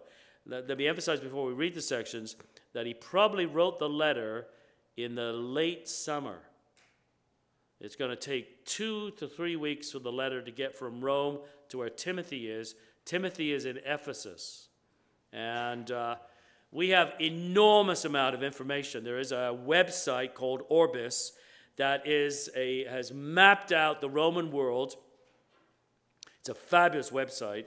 And how long it would take you to travel, let's say from Rome to Ephesus in the summertime, by sea, by land, how long it would take you in the autumn, how long it would take you in the winter, etc., etc. The reason we know that is the people who've mapped the whole map out have gone to all the documents we have from the Greek and Roman world, which is a ton of stuff, and taken everything that relates to travel. And so I was using it this past week for a variety of things, and it's absolutely incredible. So we know it would take a letter about 2 weeks, good weather, to get from Rome to Ephesus. And so the letter that we know as 2 Timothy is going to arrive somewhere mid-September maybe. And Paul, you will see in chapter 4, Paul will say, please make sure you come to see him before winter. Winter starts in the Mediterranean mid-November. You do not sail the Mediterranean, if you're smart, between mid-November and mid-March. Now, those were months, winter months, dangerous weather on the Mediterranean. If you don't sail in the Mediterranean, then you're going to have to go by land, and that'll probably take about a month in the wintertime, because you have to cross I'm assuming you have some idea of the geography here. Maybe I shouldn't. Maybe I should have had a map. You have to cross the Hellespont into northern Greece, all the way up through the Balkans, right to the stop of the Adriatic Sea, and then cross the Alps and come down into the Italian peninsula. And that's going to take you about a month. And so keep all that in the background. So first, 2 Timothy chapter 1. Paul, an apostle of Christ Jesus, by the will of God, according to the promise of life that is in Christ Jesus. To Timothy, my beloved child, grace, mercy, and peace from God the Father and Christ Jesus our Lord. I thank God, whom I serve as did my ancestors, with a clear conscience, as I remember you constantly in my prayers night and day. As I remember your tears, I long to see you, that I may be filled with joy. I am reminded of your sincere faith, the faith that dwelt first in your grandmother Lois and your mother Eunice, and now I am sure dwells in you all as well. For this reason I remind you to fan into flame the gift of God, which is in you through the laying on of my hands. For God gave us a spirit not of fear, but of power and love and self-control. Therefore, do not be ashamed of the testimony about our Lord, nor of me, his prisoner, but share in suffering for the gospel by the power of God, who saved us and called us to a holy calling, not because of our works, but because of his own purpose and grace, which he gave us in Christ Jesus before the ages began, which now has been manifested through the appearing of our Savior, Christ Jesus, who abolished death and brought life and immortality to light through the gospel, for which I was appointed a preacher, an apostle, and teacher, which is why I suffer as I do. But I am not ashamed, for I know whom I believed, and I'm convinced he is able to guard until that day what has been entrusted to me. Follow the pattern of the sound words which you've heard from me in the faith and love that are in Christ Jesus. By the Holy Spirit who dwells within us, guard the good deposit entrusted to you. You are aware that all who are in Asia turned away from me, among whom are Phygelus and Hermogenes. May the Lord grant mercy to the household of Onesiphorus, for he often refreshed me, and was not ashamed of my chains. But when he arrived in Rome, he searched for me earnestly and found me. May the Lord grant him to find mercy from the Lord on that day. And you well know all the service he rendered at Ephesus. Now jump over to chapter 3 and verse 10. You have followed me, my teaching, my conduct, my aim in life, my faith, my patience, my love, my steadfastness, my persecutions and sufferings that happened to me at Antioch and at Iconium and Lystra, which persecutions I endured, yet from them all the Lord rescued me. Indeed, all who desire to live a godly life in Christ Jesus will be persecuted, while evil people and impostors will go on from bad to worse, deceiving and being deceived. But as for you, continue in what you've learned and have firmly believed, knowing from whom you learned it, and how from childhood you have been acquainted with the sacred writings, which are able to make you wise for salvation through faith in Christ Jesus. All Scripture is breathed out by God and profitable for teaching, for reproof, for correction, for training in righteousness, that the man of God may be complete, equipped for every good work. I charge you in the presence of God and of Christ Jesus, who is the judge of the living and the dead, and by his appearing in his kingdom, preach the word. Be ready in season and out of season. Reprove, rebuke, and exhort with complete patience and teaching. For the time is coming when people will not endure sound teaching, but having itching ears, they will accumulate for themselves teachers to suit their own passions, and will turn away from listening to the truth and wander off into myths. As for you, always be sober-minded, endure suffering, do the work of an evangelist, fulfill your ministry. For I am already being poured out as a drink offering, and the time of my departure has come. I have fought the good fight, I have finished the race, I have kept the faith. Therefore there is laid up for me the crown of righteousness, which the Lord, the righteous judge, will award to me on that day, and not only to me, but also to all who've loved his appearing. Do your best to come to me soon. For Demas, in love with this present world, has deserted me and gone to Thessalonica. Crescens has gone to Galatia, Titus to Dalmatia. Luke alone is with me. Get Mark and bring him with you, for he is very useful to me for ministry. Tychicus I've sent to Ephesus. When you come, bring the cloak that I left with Carpus at Troas, also the books and some of above all the parchments. Alexander the coppersmith did me great harm. The Lord will repay him according to his deeds. Beware of him yourself, for he strongly opposed our message. At my first defense, no one came to stand by me, for all deserted me. May it not be charged against them. But the Lord stood by me and strengthened me, so that through me the message might be fully proclaimed, and all the Gentiles might hear it. So I was rescued from the lion's mouth. The Lord will rescue me from every evil deed and bring me safely into his heavenly kingdom. To him be the glory forever and ever. Amen. Greet Prisca and Aquila and the household of Onesiphorus. Erastus remained at Corinth. I left Trophimus, who was ill, at Miletus. Do your best to come before winter. Eubulus sends greetings to you, as do Pudens and Linus and Claudia and all the brothers. The Lord be with your spirit. Grace be with you. Well, as I said earlier, Paul is surrounded by people. And in fact, at the end there, chapter 4, the men he lists, Demas, Crescens, Titus, Luke, these are part of Paul's apostolic band. Titus is the same man, as we know, the letter to Titus was written. He appears in 2 Corinthians as well.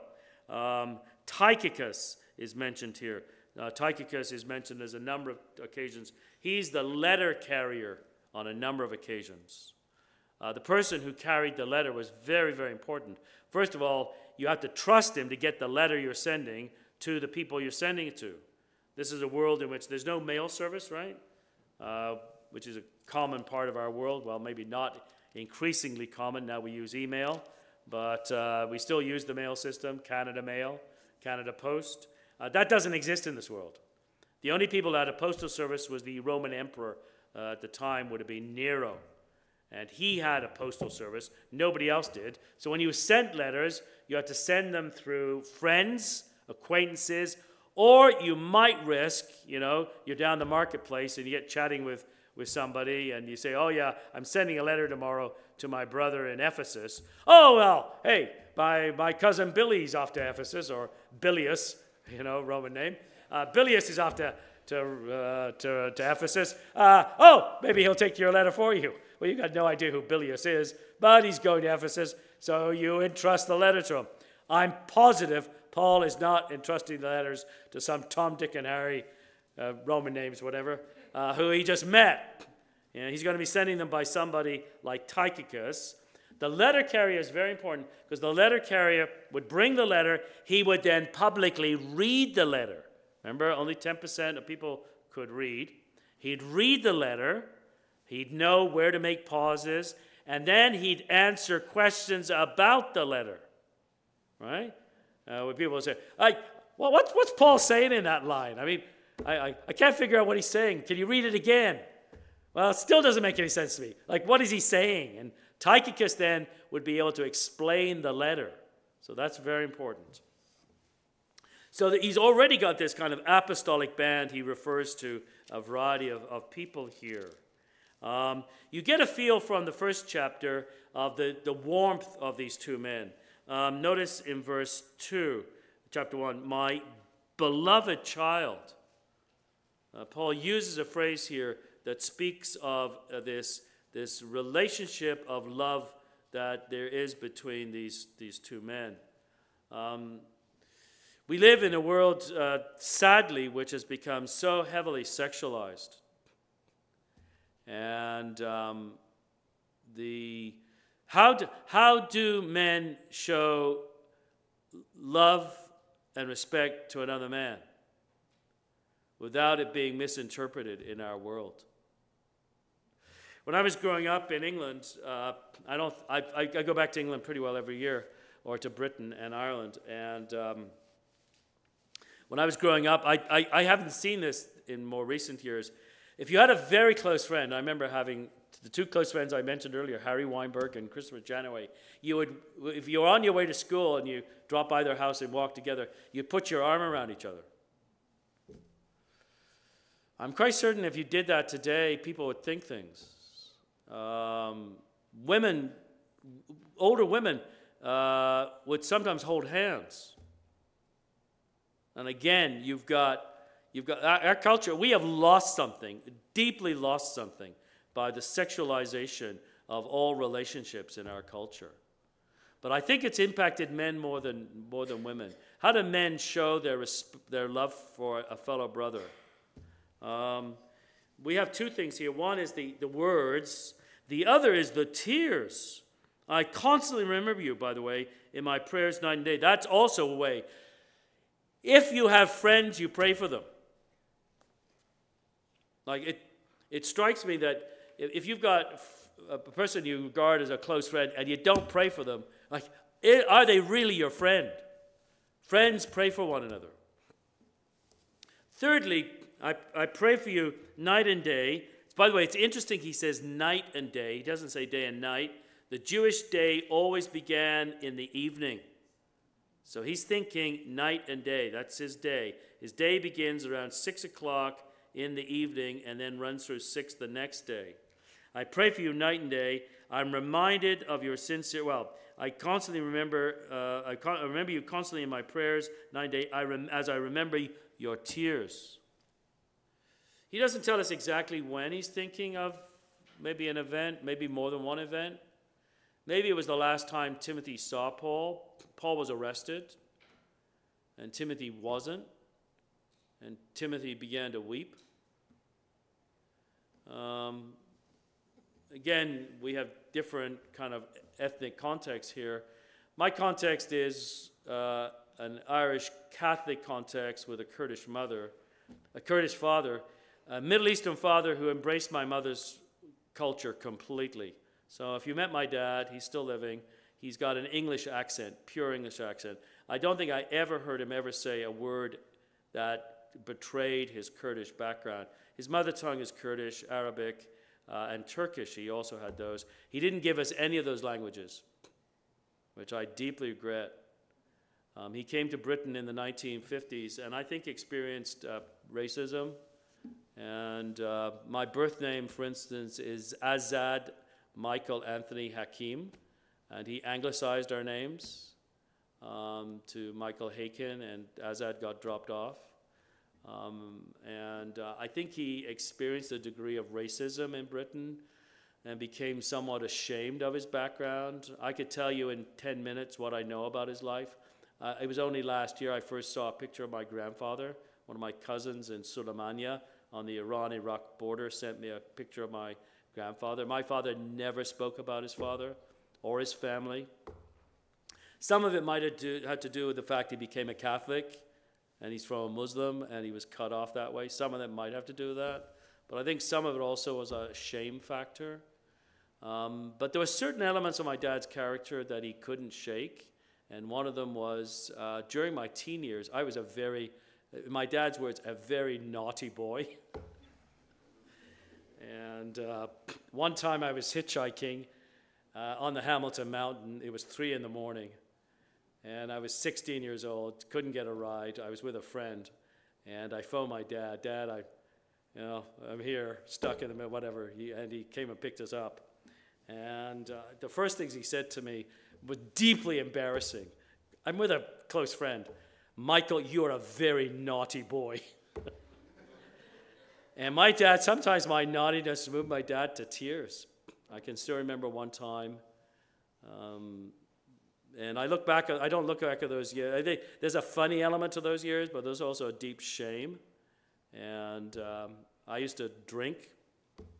And I remember coming home one time inebriated, and my dad just weeping. My dad didn't drink, nor did my mom. And I remember just looking at me, just weeping. And I thank God for a father who could weep over his son, upset at my foolishness. Because Western culture, English-speaking Western culture, has kind of moved away from that in the 20th century. Especially in the 19th century, they developed this whole idea that men don't cry. So my father-in-law, who's Scottish, raised in a Victorian world, born 1925. All of his teachers would have been Victorians. Very proper. One time my son was crying about something, 4 years old, and my father-in-law said to Nigel, my son, Nigel, stop crying. Men don't cry. And this is so far removed from this world. And I think one of the challenges that men have had in Canada, America, the Western world is because of that British background that real men, real men, women cry, men don't cry. And that's not this world. And the problem then, how do you men, so I think we've got two strikes against us in the West, we're Western men. You've got this culture now that is heavily sexualized, and then you've got this background of how do you show love, man to man? And there's obviously for Paul and Timothy's love for Paul broke out into tears on who knows what maybe it was when he was arrested, maybe other occasions. So that gives you the background. Paul's in prison. Notice this is also relates to friendship, not Timothy's friendship per se with Paul, but another man's friendship, Onesiphorus. Notice in verse 8, Paul says, do not be ashamed of the gospel. Paul's in prison. Do not be ashamed of the gospel. Don't be ashamed of me. Verse 12, I am not ashamed. You'll note the word ashamed picks up 3 times. Don't be ashamed, Timothy. Don't be ashamed of the Lord Jesus or of me as prisoner. I'm not ashamed. And then look at verse 16. May the Lord grant mercy to the house of Onesiphorus. He often refreshed me, and he was not ashamed of my chains. When he arrived in Rome, he searched for me earnestly and found me. May the Lord grant him to find mercy from the Lord on that day. And you well know all the service he rendered at Ephesus. Onesiphorus is only mentioned one other time, right at the end, where he's mentioned in chapter 4, verse 19, where Paul says, greet Priscilla and Aquila and the house of Onesiphorus. Onesiphorus was a man who lived in Ephesus. He's in Rome. We don't know why he's in Rome. Was he there on a business trip? Did he purposely come to Rome to find Paul? Whatever the case, he gets to Rome and he seeks for Paul, and he seeks earnestly. Notice when he arrived in Rome, he searched for me earnestly. It wasn't easy to find Paul.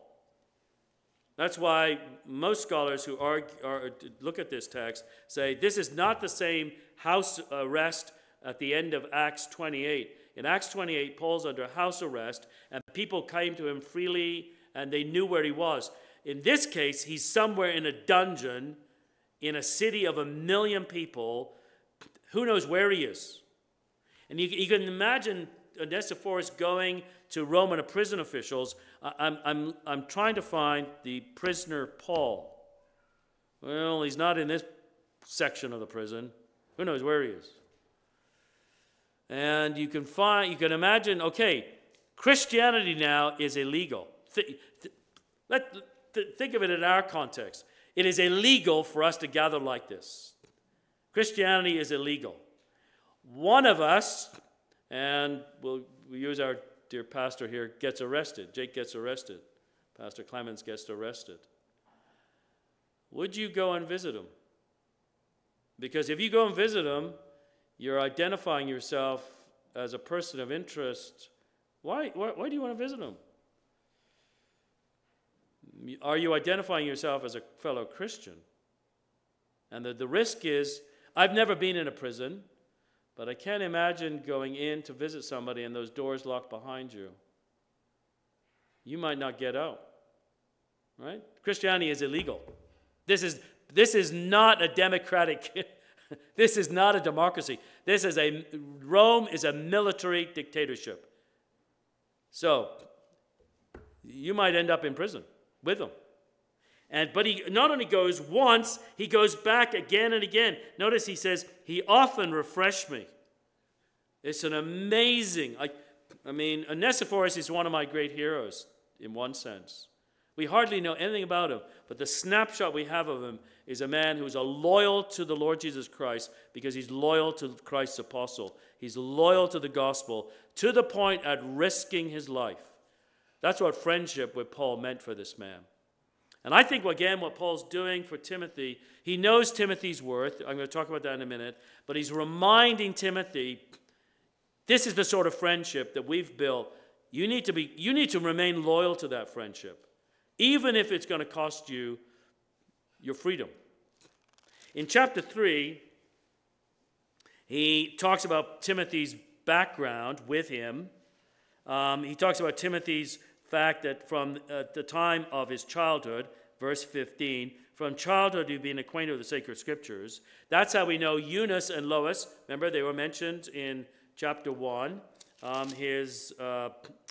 Back in chapter 1, his grandmother Lois and his mother Eunice. That's how we know they taught him the scriptures. The word childhood here is a very unique, it's a very distinct word. It doesn't mean a baby. We've got different words, right, for kids, right? We got babies and infants and toddlers. I'm not sure, an infant, I guess, covers everything from a baby to a toddler. And then a child. When does a child become a child? What age? A toddler, I guess, is up to about 4, maybe. Then it's a child up to 12. We've got different words, and so it is in Greek. And the Greek word here is brephos, B-R-E-P-H-O-S, transliterated. Brephos, and it's a toddler. And the Jewish rabbi said, as soon as a child can say Imma and Abba, mommy and daddy, you should teach them the scriptures. And that's the age. So he's known the Holy Scriptures, he says, since you were a brephos, since you were 2 or 3 years old. He then talks a little bit in chapter 3 about when they first met. If we had time, we could go back to Acts 16 and the surrounding passage. That's what he's alluding to. Verse 11, my persecutions and sufferings that happened to me at Antioch, Iconium, and Lystra. He's reminding Timothy, think back 25 years when we first met. Paul had actually been beaten up and left for dead. And he had found his way to Lystra and Derbe, and that's where he met Timothy. Remember those days, and remember, notice, you've known my teaching, my conduct, verse 10, my aim in life, my faith, my patience, my love, my steadfastness. One of the very important things here is, how did Timothy get mentored by Paul? How did Paul pass on the faith to Timothy as a potential leader? Well, he taught him. But that's not all he did. And I've been involved in the academic world all my life, literally all my life. In England, we start grade 1 at age 4. And I can still remember crying about going to school. We lived with my great-granny, and my great-granny took my side. Don't send him to school. I can still remember that, one of my earliest memories. No, he's got to go to school. And I've been in school ever since, right? I did primary school, middle school, high school. So, as soon as I finished high school, I went to university. Western Ontario, and then I did 10 years at Toronto University. Then I started teaching at Central Baptist Seminary, and then I've been teaching ever since. And so my entire life has been in school. And I'm involved in teaching. And I'm teaching men and women for Christian ministry and vocational leadership in the life of the church. But notice that's not the only way, and that's not the central element that has to be communicated, right? We have to teach people in classes, but there's a whole other world here. How did Paul teach Timothy? My conduct. You've learned about how I live my life. And so I have a number of PhD students. And one of the things I do with my PhD students, I teach them classes. But then sometimes, and not as much recently because of COVID and all that, but I'll go to England on a research trip, and I'll say, why don't you come for 2 weeks? You need to do research in this area. But there's more going on there in my mind than research. What's going on in my mind is we're going to spend 2 weeks on a plane, and having meals together and walking together. And I see that as a mentoring relationship. I guess to some degree this was done in my case, and I see this as part of my responsibility. My responsibility doesn't end with, okay, you come to class and you're here for 3 hours, and maybe I meet you a few times outside of class and I help you write your thesis. It's rather, they see the teacher in a variety of circumstances. What do you like when you miss a flight? Right? And you have to stay overnight in a hotel near the airport.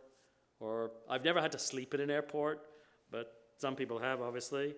In other words, what's your life like? Or what's your aim in life? So I'm a very big believer that teachers in my world have to get to know their students well enough, and the students them, that really they get to know the way their teachers click, what tick and click. I had one student, he probably took it a bit far. He must have heard me teaching on this. He said, okay, what I want to do, I'd like to come and live at your house for a month. And he did. He turned up and lived with us for 2 weeks. It was interesting. And I thought, it's probably taking it a bit far. But you see, my point is, Timothy's walked with Paul. It's not just Paul, okay, we're gonna do Theology 101, and we'll meet on Monday morning from 9 to 11. And then we'll see you next Monday. No, they walked together. They ate meals together. Timothy got to see Paul in all kinds of scenarios. He got to see what drives this man. What's his aim in life? What his patience, his love, his sufferings. I mean, all of you are involved in Christian churches. Some of you are in vocational leadership. And you need to be thinking, if you're in leadership, of mentoring other leaders. How do you do that? Well, there you go. It's right here. And you need to build into the lives of those you're training to. And you need to be intentionally thinking about handing on the faith. So, Paul calls all that to mind. And then he says, I've kept the faith, chapter 4. I'm being poured out as a drink offering, verse 6. Time my departure's come. Paul has no doubt within the next few weeks or months, he's going to be executed. And by tradition, he would have been executed by the sword. The Romans had different punishments for different citizens. If you were a citizen, you were entitled to a variety of privileges. If it was a capital offense against you, you'd be beheaded, which would be a swift death. A Roman swordsman would slice your head off. If you're not a citizen, then they could scourge you, they could whip you, and then they'd crucify you. And the Romans liked crucifixion because it could take up to 3 days to kill you. And it's agonizing, and it's public, and it's shameful. None of our portraits of our Lord in his death do justice to the event. Obviously, in one sense, they can't ever capture it. But the one thing they don't capture is he was crucified naked. And it was agonizing and it was shameful. And the Romans did this to non-citizens. For Paul, he would have been executed with a sword. He has no doubt this faces him. In the middle of this, notice what he... And also he notes that when he actually had to go before the Roman tribunal, he says, the Lord stood by me. That he had a deep, deep sense the Lord Jesus was there through the power of the Spirit. And then in the middle of that, though, notice what he says in verse 9. Do your best to come to me soon.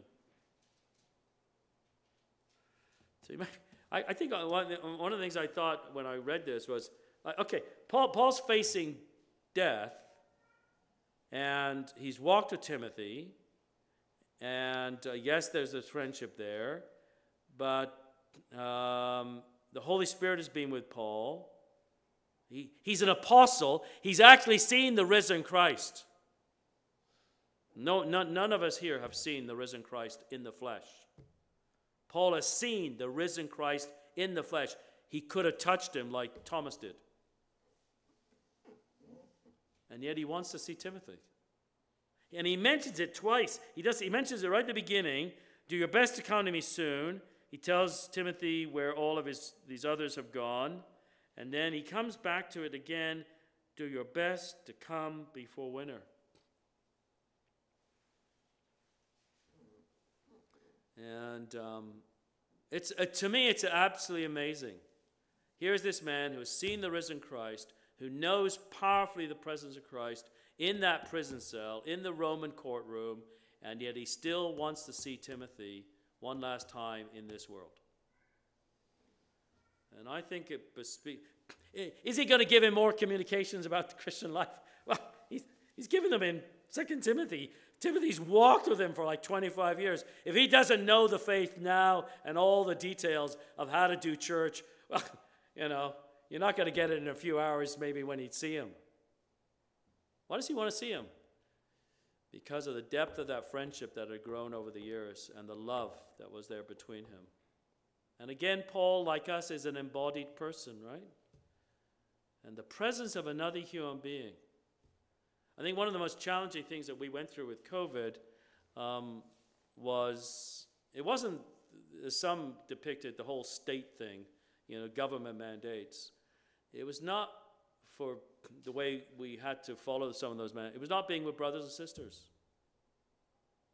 and seeing each other face to face. And I know some churches, our church did this, we had some of the stuff, we did it online.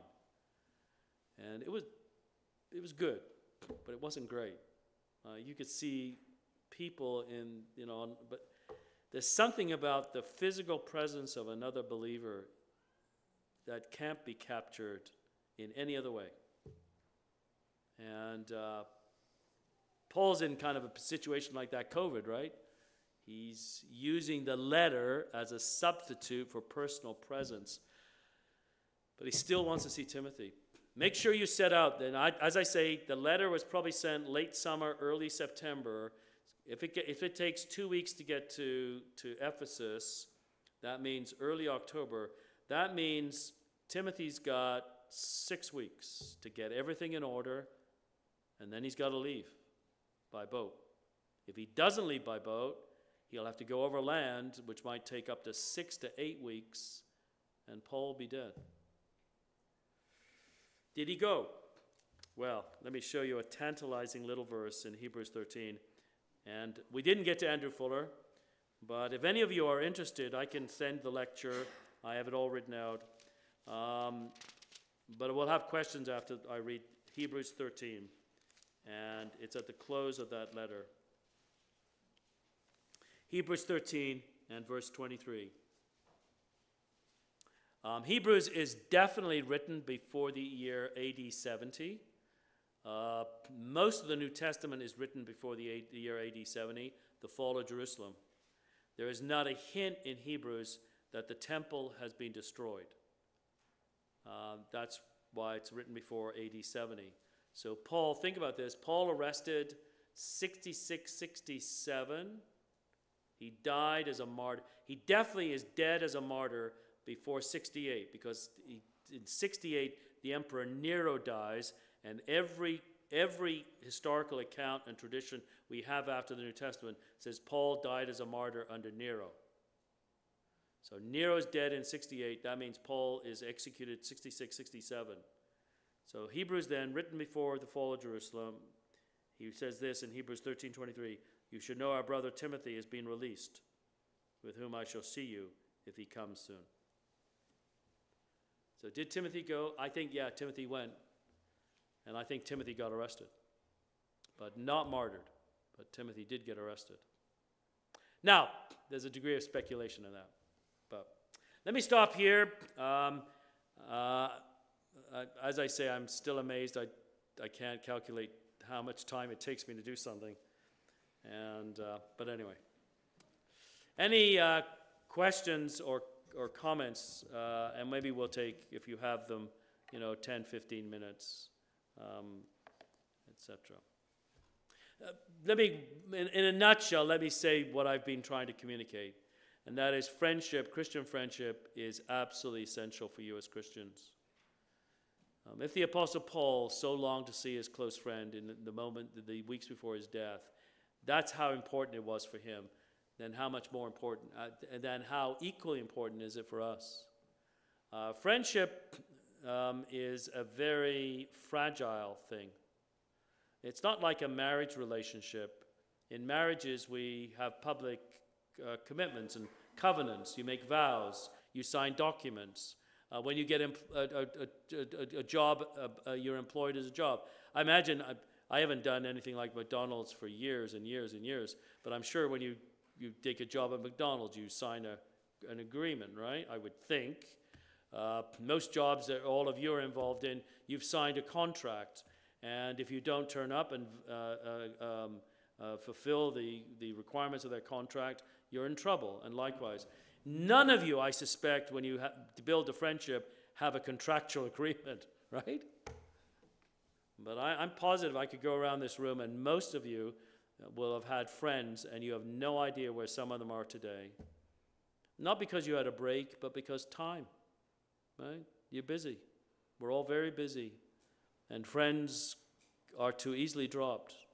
And what I'm encouraging you to do is two things. Number one, to see friendship as an absolutely essential in your life. God has given you Christian friends. Secondly, you need to treasure them. And you need to take time for them. And yeah, it'll take time from other things. But you need to take time, face-to-face time.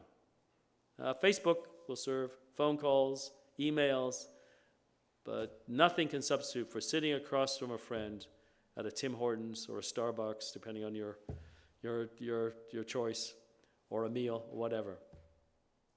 Okay, any questions or comments before we conclude for today? Yes? I wonder if you can summarize in 2 minutes William Carey and Andrew Fuller's Friendship, thank you. Okay, asked if I could summarize very quickly. So, if I'd had time to go into Andrew Fuller, William Carey is very well known, cross-cultural missionary, went to India in 1793. He would stay there until 1834. When he went to India, he had a group of friends in England. Andrew Fuller, who was a Baptist pastor at a place called Kettering. John Ryland, who was a Baptist pastor in Northampton. Samuel Pierce in Birmingham. And John Sutcliffe in a little village called Olney in Buckinghamshire. John Sutcliffe was the Baptist pastor in that village. John Newton was the Anglican minister who was there for about 5 years while Sutcliffe was there. And Fuller would later say, when Carey proposed to us the idea of cross-cultural missions, nobody had been doing this. Nobody had virtually done this in the English-speaking world. The idea of it was really kind of outlandish. Fuller would later say, when Carey came up with this idea, it was as if Carey had come to us with a discovery of a gold mine. And Carey said, I'm willing to go down into the gold mine by being let down by ropes, but will you please hold the ropes to let me down? And Fuller said, we pledged with him that we would hold the ropes till we died. And in other words, Carey goes to India because he's able to go because he has a band of brothers, friends, men and women who supported him in prayer and letters. Two of those friends were John Ryland and Andrew Fuller. Very, very close friends. Fuller would later say, if I didn't get a letter from my friend John Ryland every 2 weeks, it pained me. They lived eventually at a distance of about 200 miles. Not big at all. But they only probably saw each other every year, probably for 3 or 4 times a year. They had fundamental agreements on a large number of subjects. They had shared concerns. They were both involved deeply in the revival of Baptist churches in the end of the 18th century. There was one area they disagreed on. So I want you to think in your minds, what is the area upon which Christians today most strongly disagree? Think of that in your mind. And the area in that day was the issue of open and closed communion and open and closed membership, which was this. In John Ryland's church, to become a member of his church, you had to be able to profess faith in the Lord Jesus Christ. It had to be real. And that was sufficient for membership. He's a Baptist. He did not insist that you had to be baptized as a believer by immersion. To partake of the Lord's Supper, you simply had to be a believer in Christ for John Ryland. One of his deacons was not baptized until 5 or 6 years after he'd become a deacon. Andrew Fuller was the exact opposite view. In Andrew Fuller's church, you had to be baptized as a believer by immersion to be a member, and you had to be baptized by immersion as a believer to partake of the Lord's Supper. So when Fuller would have the Lord's Supper, it would be once a month, always on an evening. The Baptists in that period argued it's the Lord's Supper. We do it at night, not the Lord's lunch or dinner or breakfast. It's the Lord's Supper. So when it was done in the evening, Fuller would make before the table. He would say, "Now the table is open to all of you who are walking with the Lord in obedience and have followed him in the waters of baptism." Ryland would never have said that. So these two men are very close. Carey goes to India. He goes out there with two very close friends, William Ward and Joshua Marshman. I have on the back table the biography of William Ward. It just came out. I collect biographies of William Carey. Since he died in 1834, there's been about 80 biographies of Carey. I've got about 70. The only ones I'm lacking, there's 2 or 3 published in India that I haven't gotten. William Ward, this is the second biography ever to be published on William Ward. He died in 1823, and we had a conference on him in Louisville in 2023. And so Carey goes out to India with William Ward and Joshua Marshman. They are surrounded by Hindus and Muslims. There's a few Christians in Calcutta, Anglicans and Presbyterians and Baptists. And so William Ward and Carey decide, we're going to open the table to anybody who loves the Lord Jesus. They write back to Fuller. Remember, the letter takes 6 months to get back to Fuller. Fuller's not happy. He writes back to them, "You can't do that. We're Baptists. We believe in believers' baptism. You shouldn't be opening the table to even, doesn't matter who they are. They could be Jonathan Edwards, John Calvin, Martin Luther. They've not been baptized. They shouldn't partake of the table." So that took Carey had written the letter. It took a year for him to get the reply, right? 6 months to England, 6 months back. They don't agree. They send a letter back to Fuller. Finally, after about 4 years, Carey closes the table in Calcutta. And he announces that the Lord's Supper will be for those who have been baptized as believers. At that point, Ryland was upset. And he said, I went to Fuller, and Ryland actually preached his funeral sermon. It is recorded as he began to preach, he broke down weeping. He could hardly get through the funeral sermon. He also would write his biography of his close friend. He said, I went to Andrew Fuller, and he said, I expressed myself as strongly as I could to any man in England. And then this little statement, without giving him offense. And for me, one of the fabulous elements of their friendship is that they could disagree on a probably the major issue of the day, and yet be the closest of friends. And I have seen the exact opposite of that in the last 4 or 5 years in far too many Christians online, men who walk together and now are calling each other all kinds of names because they couldn't agree on how to respond to the state mandates about masks and all the stuff, all the stuff we went through. And should everybody have a conviction about that? You betcha. Is that a primary issue? I'll be honest, it is not a primary issue. It is my wife and I are members of West Highland Baptist Church. We used to be members of another church in Burlington, a big church. They split right down the middle, an ugly, ugly split of 200 believers, and destroyed the unity of that church because they couldn't agree on the issue of masks and social distancing. And I'm thinking, man alive, you've got to be kidding me. When the Apostle Paul was willing to die for the church, and you're willing to separate over your disagreement on this issue, yes, have disagreements, have your convictions. Of course you should have that. But that is not a primary issue.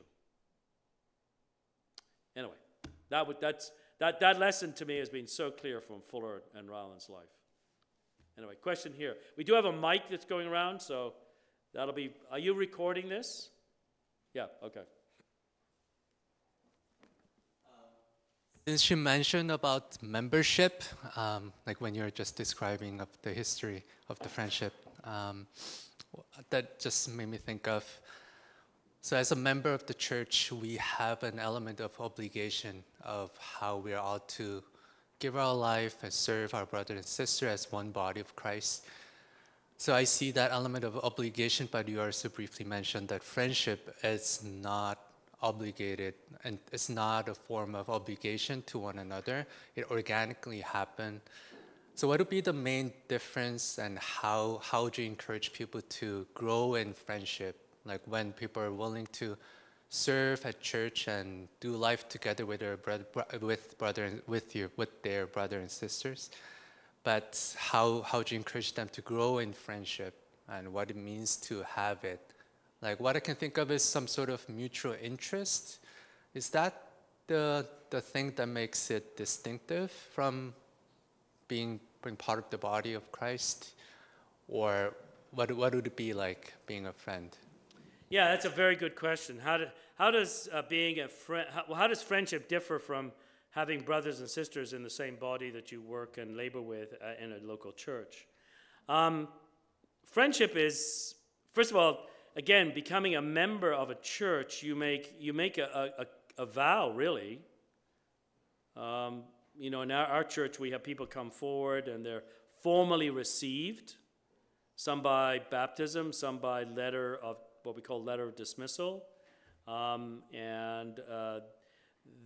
have a membership class that they take in which they learn about their obligations as a member. If you're a member of a local church, you need to attend business meetings.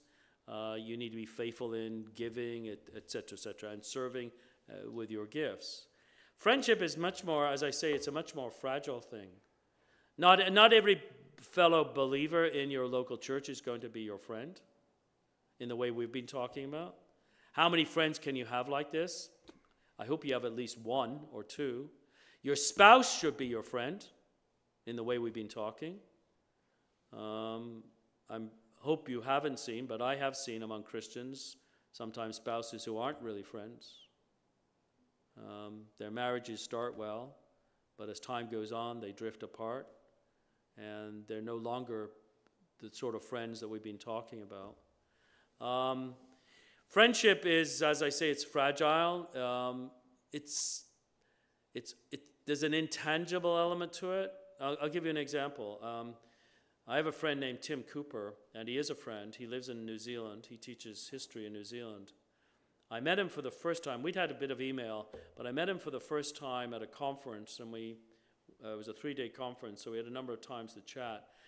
It was like I'd known him all my life. There was something clicked. It was hard.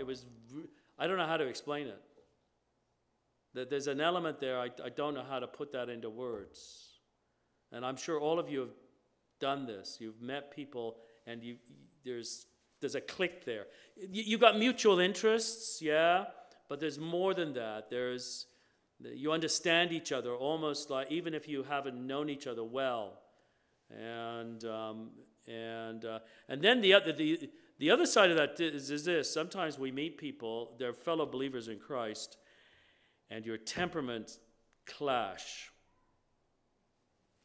And you're required to love that brother as much as you love a friend, but you're never going to have a depth of a relationship, though, that you would have with a friend. And you have to recognize that's a reality.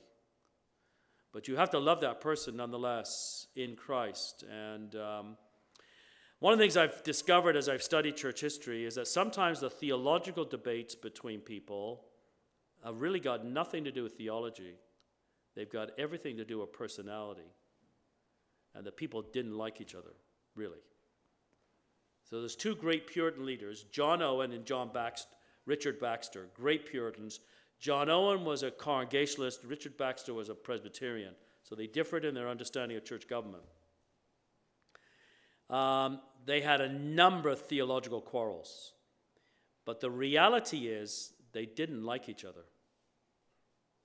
They couldn't stand each other when they first met, and they never got over that. But you can't say that as a Christian, right? I just don't like the guy. So they framed it as theology. I've got a theological disagreement with him, which they did. But they didn't like each other.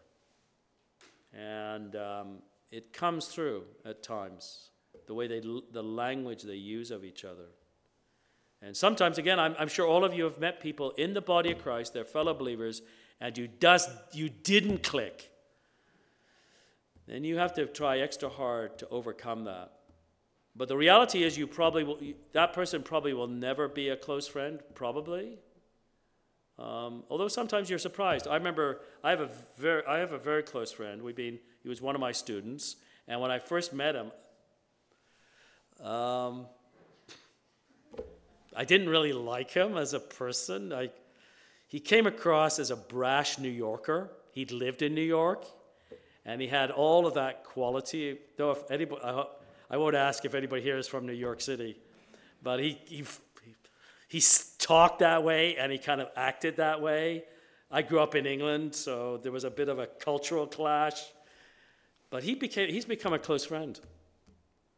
But I remember my first kind of take on him. I thought, man alive, where did that guy come from? And he wants to be a pastor in Canada. I thought, he's not going to make it. Because it's just his whole style was so American.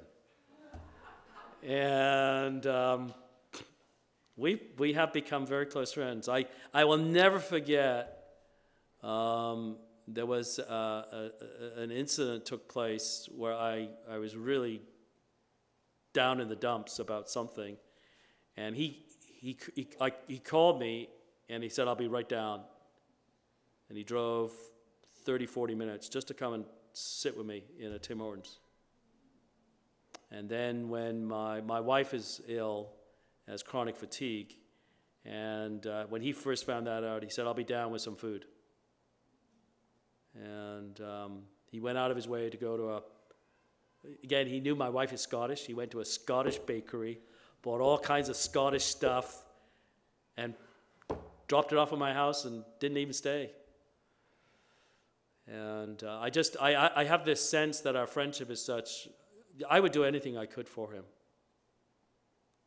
And you don't have many people like that, but you have to have some. And I really hope you have friends like that in your life. But any other questions?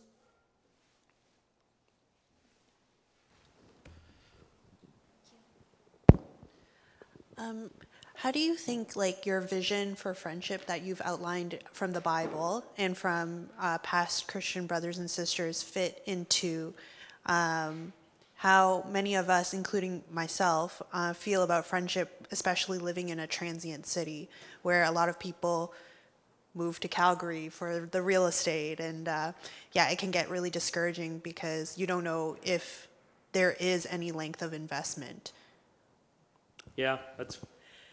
We live in a very busy transitional world, and given, as you say, real estate here in Ontario, the GTA, I know of people now moving out to New Brunswick. I couldn't imagine moving to New Brunswick. I'm sorry. Nova Scotia, PEI, but not New Brunswick. But anyway. Calgary, I mean the Rockies and Banff and Jasper. That's our challenge, and I think what you have to realize is when you have a friendship and you realize there are all of the ingredients for a good, rich friendship there. I think you need, and one of you moves. You then need to invest the time to keep in touch with that person. And email and Zoom. And whenever you're out that way, you need to make time to see them. I don't think, again, the Roman world is probably the most mobile world in Western Europe down to the late 19th century. So there's a lot of mobility in this world, yet you have these friendships. And Paul, you can see 1 Timothy, 2 Timothy, he maintains these friendships through letters, not necessarily personal presence. And so I think you can maintain letters through friendships in our world through emails. It's going to take you time. You're going to have to sit down and write email. I would actually challenge you to sit down and write a handwritten letter. I do that. I write handwritten letters to friends sometimes, and also cards. I did this with my wife. I would be away, it's no longer the case, at Southern for sometimes 3 weeks at a stretch. So I'd write out cards. I'd write out about 7 or 8 cards and number the envelopes, so when she's to open them. And that takes time. Phone calls. Again, it takes time. It takes effort. But if this is a friendship worth continuing, you need to invest that time. Paul and Timothy obviously walked together, but they were obviously apart for periods of time. He would have used the letter as a vehicle of communication. And we have incredible Zooming. I mean, it's not perfect, but at least you can see the person face to face and continue that relationship. I hate to think of the amount of time. I don't know how many close friends I have, probably easily half a dozen individuals that I've built my life into. And they're in my prayers regularly. And there's time there. And sometimes I'm an academic, so there's pressure to produce books and articles. And I look at other scholars and I think, man alive, why is he's writing another book? And I'm thinking, well, I could have done another book if I just hadn't put all that time into talking to people. But people, that's why we're alive. People are eternal, right? I'd love the idea that there's a huge heavenly library. I don't know, are there books in heaven? I don't know. But there are people. And my challenge there would be, yes, we live in a transient culture. Maybe one of the reasons why we might decide not to move is that we would uproot and destroy friendships and lose friendships. That might be a reason why not to move. I mean, I know of Christians now who will move places for a local church, or who won't move places for a local church. So that might be a consideration. If I'm going to lose all these very good friendships that are essential to my life, okay, I'm going to have to figure out another way how to make the money work to stay here. All that to say, friendship is vital. And even if you do have somebody moving away at that distance, there are ways of communication. And you could fly swoop out to Calgary for $200. So, anyway, maybe one last question, and then I'll pray to close.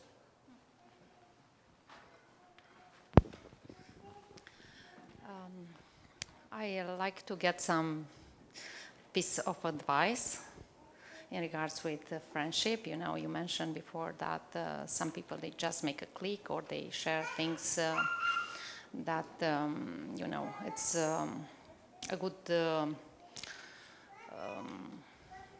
there are good ingredients to be good friends. However, one of them disappoints. What kind of biblical support you can bring other than forgiveness, and how to get that trust that it's not just an event. I mean, if it is still trustable, the person, to go ahead to entrust a soul that's very valuable from my point of view. When you open, you get vulnerable, and you feel that you need to think if you should keep going with that friendship. If you can give some examples from people who, after an incident, they could go back and build on that friendship. Yep, Thank good. you. Yeah, so friends do disappoint. I mean, we do have a good biblical example in John Mark. The story of John Mark. John Mark wrote the gospel that we know as Mark. John Mark's mentioned in the book of Acts. I would argue that the Last Supper was in John Mark's house, and the day of Pentecost, where the 120 disciples are in John Mark's house. Because in Acts 12, in John Mark's house, they're having a prayer meeting. And Peter is freed from prison, and he comes to John Mark's house. And we read that the servant girl, Rhoda, met John Mark at the gate and not at the door.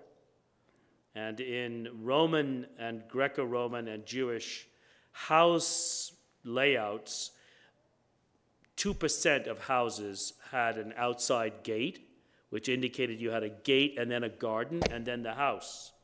Virtually every house, you enter the house right off the street, which means that John Mark's house he's probably wealthy. Whoever had the house where the day of Pentecost takes place, there's a room there can seat 120 people. Now, I've no idea, and nobody needs to tell me if you've got a room in your house that can do that. But if you've got a room in your house that can seat 120, you've got money, significant money. And John Mark goes with Paul on his first missionary journey. They get to Cyprus, and there's a number of conversions. This is in Acts chapter 11 or so. And one of them that is impacted by the gospel is the Roman governor, Sergius Paulus, who appears to indicate to Paul that he should go up to Antioch because he has relatives there. We know this from external sources. So Paul then goes from Cyprus, an island, to the coast of Turkey, what is now Turkey, and he's going to take a road. It goes pretty well straight uphill for about 130 miles. It's a very steep, narrow, dangerous road to walk. It's also dangerous because of bandits. And it's at that point, John Mark says, I'm out of here. And he goes back to Jerusalem. Later in Acts 15, Barnabas, who's John Mark's cousin, we know that from Colossians, says, we're going on the second missionary journey. Let's take John Mark. And Paul says, no, we're not taking him. And it says there was an argument, and the Greek word for argument is a paroxysm. Barnabas and Paul had an out-and-out major fight over John Mark. And Paul says, we're not taking this guy. He left us. He disappointed us. There's no way. And as I was reading there, at the end of 2 Timothy, bring John Mark. He is useful for me for ministry. There's about 20 years in between. About 15 to 18 years.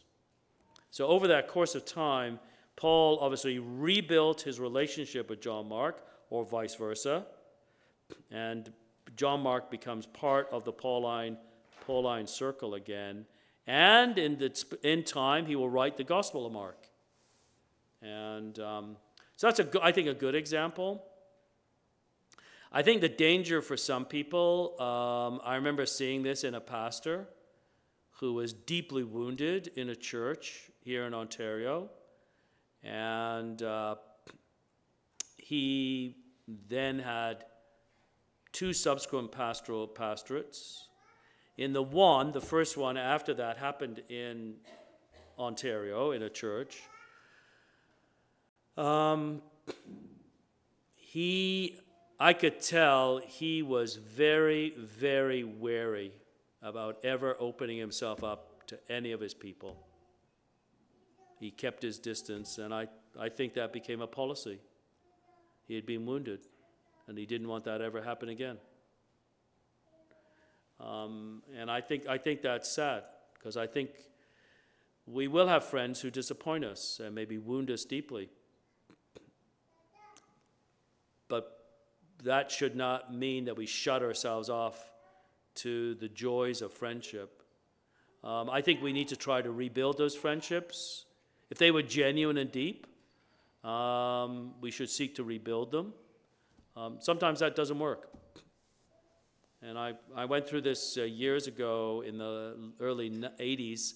My wife and I led a Bible study that was part of Stanley Avenue Baptist Church, where we went with about 40 people. It was called the Tuesday night evening Bible study. It was linked to our church, not formally part of the church, but linked to our church. Half the members went to our church.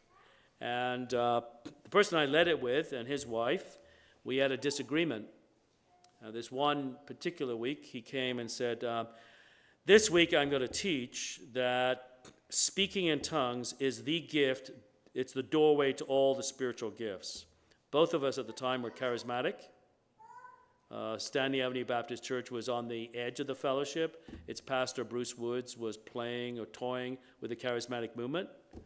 And I was charismatic in my theological leanings, and so was he. But I didn't agree with him. But for the sake of our friendship, he was my closest friend. For the sake of our friendship, I said, fine, you can teach that this week. After the week was over, I thought, no, I don't like that, disagree with it. And I went to him and I said, I think last week you were acting like a cult leader. And I don't know, to this day I have no idea what was going on in his mind or his heart. He said, that's it, I'm out of here. I want nothing to do with that Bible study again. You can have it. And he and his wife walked away from the Bible study. They walked away from our friendship. They walked away from church. And I went to him. I apologized. I tried to rebuild the relationship. The last time I saw him, which would be about 25 years ago, on a bus commuting, I was coming into Toronto, and we saw each other, and he just looked at me with just hatred. I could just tell. There was no love there. I don't know what happened in that relationship. It hurt me really deeply. And I just thank God that didn't poison me for friendships. I think we've got two choices in this world, in this regard. We can open ourselves up and build close friendships that may disappoint us and may even hurt us, or we can close ourselves. And as I say, I saw a pastor who was deeply wounded by a friendship, and he closed himself. And I think long term, that maybe he was able to work with that.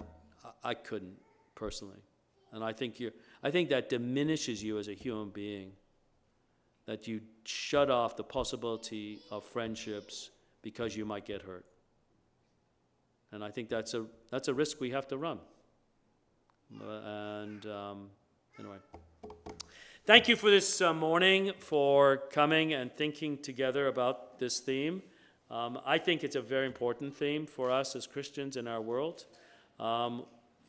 Given the way our culture is moving, we need each other. And we need each other deeply in these friendships to enable us to walk together the road that God has called us in our day. Would you like to come and maybe close in prayer? Thank you.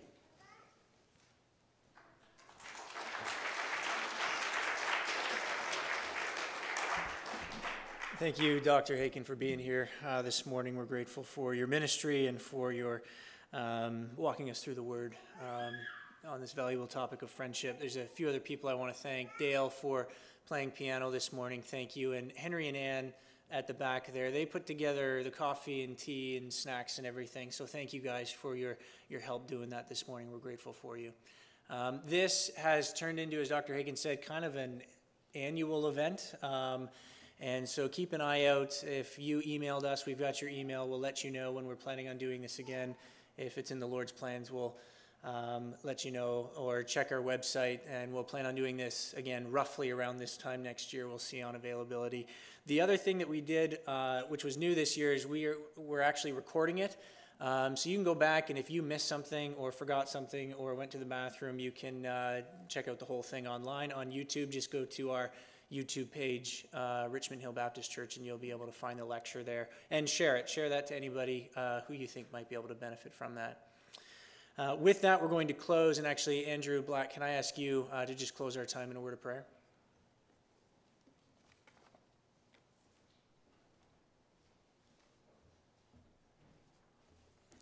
One other thing is, did you mention lunch at all? No? No, I didn't. It is lunchtime. We have no lunch exactly planned, but within 1 or 2 kilometers of here, go to Yonge Street, there are restaurants north and south, so if you want to grab a friend, grab somebody that you don't know and strike up a friendship, you're more than welcome to do that as well. Let's pray. Our gracious Heavenly Father, you are so kind and so gracious and so merciful to us. We thank you for Jesus most of all and for his sacrifice on the cross. We thank you for your word and for the instruction and the light that it is to our path. We thank you for the Spirit, which as your children resides within us and guides us and directs us, and we thank you for that. But we thank you in your mercy that you have given us the church, that you have given us one another, you've given us dear brothers and sisters in the Lord to walk and to journey with. Father, we pray that we would not take these relationships lightly, but we would take them seriously, and that we would use them to bring honor and glory to your name, that we would sharpen one another, encourage one another, lift one another up when we are down. Father, we thank you for this reminders this morning, for this teaching, and we pray that through your Spirit that you would implant it deeply within us, and that you would transform us and shape us and make us more and more into the image of your dear Son, Jesus, we pray. In Christ's name we pray all these things. Amen.